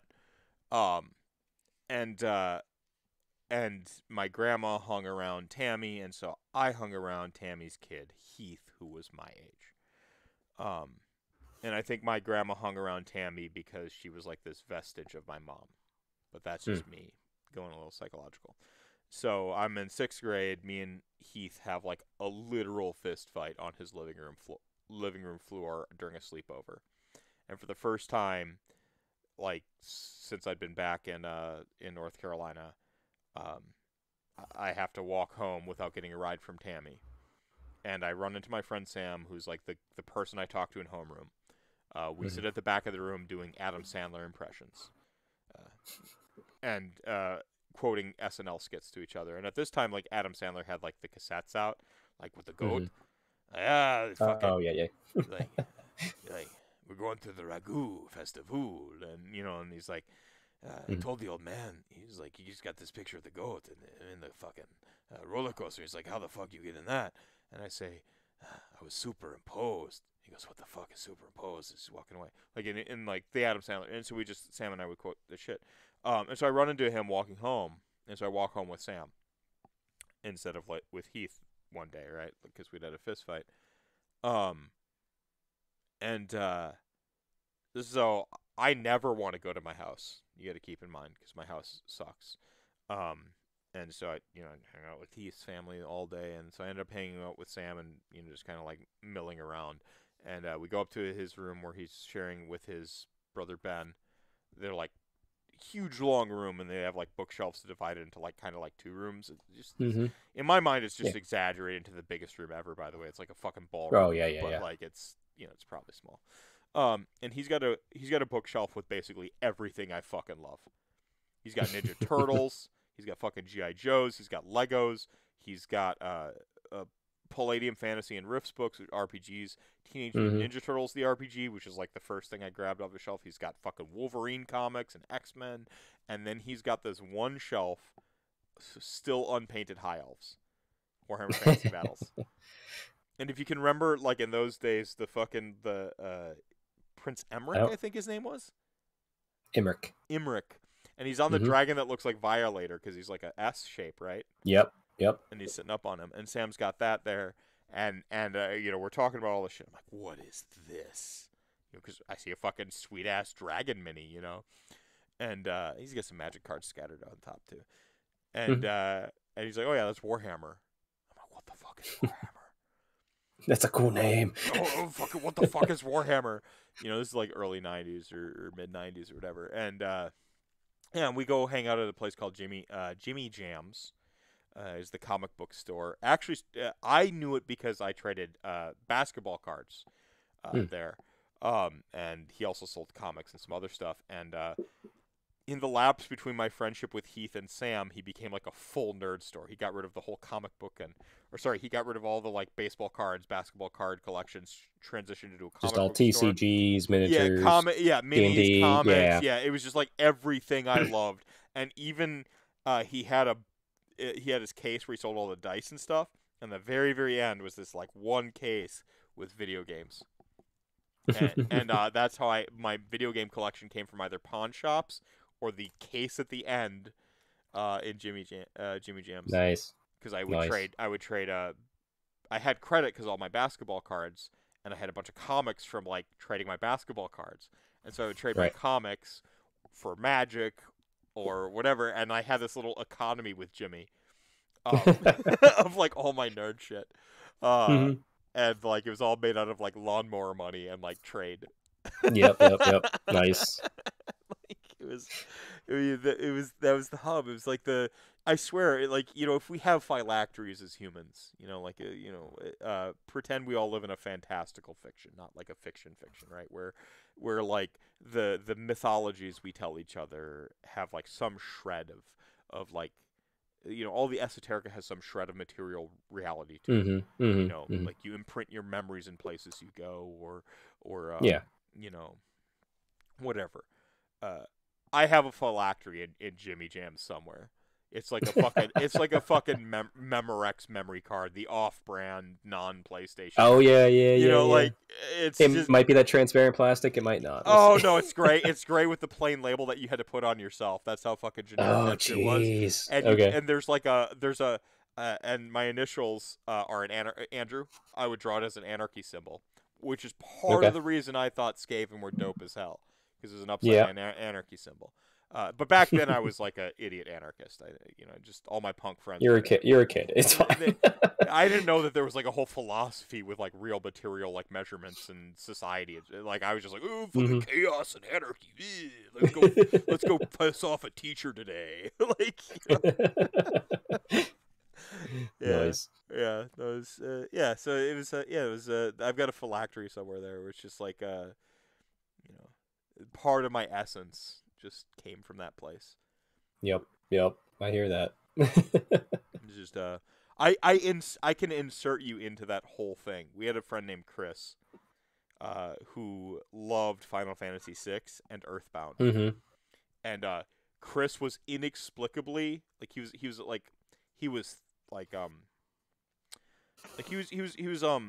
what's the word? Like not hefty. Stocky? He was a stocky kid, but he just had these forearms. Just like he's beefy. And I remember nobody fucked with Chris, even though he was a turbo nerd. You know, like he was nerdier than me. You know, I kind of kept my nerd on the DL, and like I leaned into like the alternative kid thing. You know, because I moved a bunch, and so I got to be the new kid a bunch, and so I just like leaned into that persona a lot. And I would talk to Sam and Chris. Pope was his last name, by the way. There's a Adam Sandler song. Is Steve Polychronopoulos was the song, and we used to. Sam and I would recite the lyrics to that song, but anytime you'd have to sing, "And 'cause my name's Steve, motherfucking Polychronopoulos," we would say, "'Cause my name's Chris, motherfucking Pope." And we just, so, just put him in. Yeah, and I could see you being Chris. Like the guy. I was a fat nerd in in school as a kid. It wasn't until like 9th grade when I did something and got in shape. No, he was again, he was stocky. He was plump, but he just had these Mhm. like fucking forearms that just like fucking like you draw a Teenage Mutant Ninja Turtles cartoon forearms. And so Oh no god, yeah. and so nobody fucked with him. Even though he's just this like again, turbo nerd. And he was like in our inner circle, but he wasn't like an alt goth punk kid like He me. just liked the same stuff as you He guys just for liked the like same nerd stuff, shit. Yeah. and so he hung around with like the punks, but he'd wear like not Henleys, but polos and like corduroys or like polos and like a pair of like cargo pants or whatever. Just never a band T-shirt or a pair of combat boots. Like what the fuck? And he's just like he's like in SLC Punk Mike Siegel's character. Like he wears the glasses and he's got like the polo, and then just like when they fight Nazis, he just fucking loses his mind and beats. Oh them, like, yeah. Okay. like, Yeah. and like Steve-O and Hero and Bob Mhm. just like look like punks, and then just have this one like normal dude who wears a polo and like khakis and glasses, and then loses his shit at the punk show. That was Chris. That's hilarious. That's great. That's good. And I can insert you in there because like I can imagine having the Final Fantasy VI and Earthbound conversations we had with Chris, like sort of at the right periods where like the wrong friends wouldn't see you and stuff, and then like Yeah. and then Chris coming over to hang out at Sam's house after school, and because you had like the sort of like school face. And once I got into high school, it got way worse. It was to the point where like anyone I knew from by that time I lived in Green Bay, anyone who knew me from Rogue Traders, which was like my main RPG comic book haunt in Green Bay, and I don't even know if they're still there anymore. We didn't talk to each other at school. We were total friends, and we hung out and shit, like amicable, super nice. We might like do one of those in the halls. Didn't sit at the same lunch tables. Never talked to each other in school. Every now and then you'd do that thing where like if there was a group project and like the dynamics were breaking down, you'd be like, oh, I guess we're working together, and then like and that was fucking like A+ done. Yeah, and that was the extent of it. That's cool. Yeah, I mean that's part of that high school life sometimes. Well, and I hit college and then I realized how much of a fucking nerd I always was. I mean, that's where it was. Oh yeah, you get to college and you're just like, oh, I could just choose my friends. I could just be all of it all at once. I'm like, look, there's someone else who's exactly what I am. Great, let's do it. Oh, I don't have to fucking pretend anymore and like keep these little partitions up around all these like facets of who the fuck I am to like play face to this person and that person. And I told Molly when we kind of first met each other, like she doesn't understand the nerd stuff, and she doesn't get. Well, she's not a nerd. She was a fucking state athlete, tennis player. One of my goth girlfriends calls her the supermodel pejoratively, and another one calls her supermom. And on those like weird conversations that come up one night when they text you drunk, it's like, how do you even get this number? Oh, it's on my Facebook. Shit, I thought I deleted Facebook. You did. It's still there though. Right. It's forever. Yeah, and then like and so she doesn't get all the like the nerd stuff all the time. But like I never felt the need to like hide it, because when she met me, I was just being all of me, and she just kind of like, oh, I don't get that, but I like all this stuff, and we hung out for Halloween, and the rest is history. There you go. But I don't know. I don't like gating off who I am. I decided. Oh yeah, yeah. Like, no, I'm with you. Like you come into my house, it's like I have. I mean, the basement's my area, so that's where most of my Warhammer stuff's at. That's where my gym's at.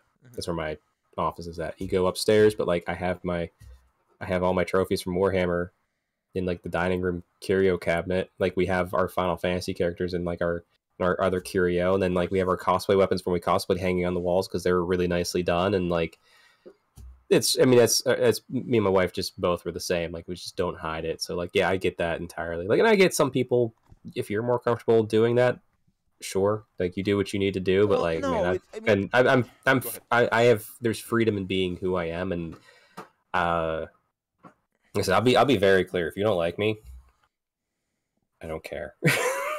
Like that's it. I have a similar mentality. It's like I've been through so much shit. You can't even hurt my feelings anymore. Like there's nothing anyone can say anywhere that I haven't heard or been through worse. The worst voice in my head is my own, so go fuck yourself. And the worst thing that's ever happened to me came from the one person who was like supposed to de facto love me. So you think a stranger on the internet can even touch me? Like, cute. Unless you put everybody else in the circle but him. I'm missing the reference. I'm sorry. Twitter circles. Oh yeah, that. Sorry, I'd throw that back for fun. But that's where I know, like, it doesn't matter. It doesn't matter. It's the one tiny voice is like, hey, you don't have any real friends. Nobody put you near their circle. I'm like, shut up. You don't know me. You only had 70 people watch your B. Dave Walters episode. You're a loser. No. You gotta come out from that. You're fine. It's I don't know. I just I kind of vowed after a certain point. I'm like, I'm never gonna like not be me ever again. You know, it was at the one point I felt how good it felt to not have to hide all of these parts of me at all times and to like partition off, and it's like, and I'm like, I'm never gonna be made to feel ashamed of what I like. I'm never gonna like entrench my identity in what I like either. I know I'm wearing a mask with a Shaishian symbol on it and stuff like that, but like if you're like Nagash is the worst, I'm like, all right, cool. You know, that's fine. Like I could agree that too. Yeah, sure. Yeah. No, you know, that's the thing is like, but I'm not like you're not gonna make me feel bad for liking it. You know, at some point I hit this like I ran out of fucks to give about what people thought. And it was like the most liberating day of my life. It was just loving what you love, but then also like recognizing that I was kind of a shit about it growing up. I mean, like everyone's a shit growing up, right? It's true. It's true. Part of growing up. But there's this insecurity in like having to prove that what you like is the best shit ever, and that you have the best taste, and everybody else has a terrible taste, and like you have to prove that you're worthy to like this thing or that thing or whatever, and that whole thing, like I just like, I don't care for that anymore. Yeah. I just, you know, like if somebody shows up tomorrow and they're like, my favorite army in the world is the Death Army, and I'm like, oh, okay, which one? They're like, you know, the Death Army, and like, and they start doing like the bad internet thing. I'm like, let me help you figure out which one you're talking about. And then they're like, oh yeah, I just like this because and then just like arbitrary reason I don't agree with, and I'm like, awesome, welcome. You know, like it's just, you know, like doesn't matter. It doesn't matter. And if they like something I don't like, I'm like, well, what do you like about that? Oh, that's fucking cool too. And I would rather help people find what they love and stoke the fires for them the way when I was young I had these safe places to go to just like love my shit. Yeah. You know, I had my Jimmy Jams. I had my conversations with Chris and Sam that were kind of outside our alternative kid crowd. Like, and I always felt the most comfortable in those places, and not having to justify it, and then kind of that reinforcement of like Molly's like, what are you doing? And I'm like, I'm playing a game. First time she saw me, I was sitting. So we had she lived a kitty corner from us, a half a block away, and she had a mutual friend that lived in the house. It was like a house of like 4 of us all living together in Milwaukee, and she would come over to do her laundry over by us and like give like $20 to my friend Keegan, who actually owned the place, and we all paid him rent, right? And the first time she met me, I was sitting in the corner playing League of Legends on my Gateway FX laptop. And the second time she saw me was later that day when all the lights had gone off, but I hadn't moved. You still play, yeah. And she's like, "What are you?" She's like, "You're still there." I'm like, "Uh huh." And she's like, "It's dark now," and I'm like, "It got dark." And she's like, "Why didn't you turn the lights on?" I'm like, "'Cause it got dark while I was sitting here." There is this might be like a last little anecdote before I have to head off. It's one of those things where it's just like, yeah, maybe like a core memory of like why in certain ways I am what I just am who I am, and I'm not going to change that. Unless it's, you know, unless like it becomes something where I don't harmful, like and I have to change it. If it's harmful, if it's harmful to yourself or others, you gotta run some diagnostics. Right. But like, just like, if you're not hurting anybody, love your shit, right? Like, right, love your shit. Be honest. Sometimes be blunt. It hurts, but it was dating this girl in high school, and probably about a year, and like, you know, everything's going good, and I was playing Final Fantasy, I think 9. It doesn't matter. I know I was playing a Final Fantasy, at least, or I'm playing a video game at least. Let's say that, because the whole memory thing. Like, Yeah, maybe yeah, it was, right. Yeah, we don't know. It's a I video feel game. it was Final Fantasy 9, and she was like 2 years older than me, and she was about like to go to college and all that sort of stuff, or yeah, somewhere around there. And she just says, you know, someday in the future, you're gonna have to stop playing video games and, you know, like, focus on what it is to be like an adult and take care of the household and stuff without missing a beat. And I kept staring at the screen and playing my games. I just blurted out, I don't think this relationship's going to work out. Like, I was just like, that's like one of the moments where I was just like, and like, then there was like that chill because I realized what I just fucking said. And then there's the other part of me that says, no, you said that without thinking, which means that's the most truthful thing you've probably said today. Yes and And no. then, So, it depends on where it comes from, but yeah, yes and well, yeah, but like the more I thought about it, and like that relationship was over after, not too long after that, but like probably actually for the best. And yeah, she went a little crazy near that end, and it was like, okay, but like, yeah, it was like, still, it was one of those things like, no, it's like, I'm going to keep doing what I am. Well, the ultimate irony is now, like, there's fucking jobs that exist just playing video games for really real as a professional. And, Oh like, yeah, you know, and yeah. it's just like, you suck it, Mom. I wasn't wrong for wanting to get into games. You were wrong for not letting me get into games harder earlier. No, the problem was lack of ability to hold a stream on my own. That's my issue. Anyway, I love streaming. All right, man. yeah. I haven't done my sign off in a long time. Final soapbox. What is it? Okay, well, two very important things. One, I want to encourage everybody to, like I said, look into taking care of your physical health, because it does help your mental health in its own way. Even if it's just Because your walking. mental health is physical, that your brain and body. Yep. So, like I said, I'm not even gonna push. I don't care if you follow me to do it. Just I hope everyone gets movement every day, hydrate, try to eat less processed, eat more whole food, as you can, and, you know, at least three times a week, go for like an hour walk or to the gym, whatever you can afford, however you can do it. Just make yourself healthier is always a good thing. And the second thing I'll leave off is, I hope everyone's excited for October 21st with Taylor Swift's new album Midnight. You can pre-order it now.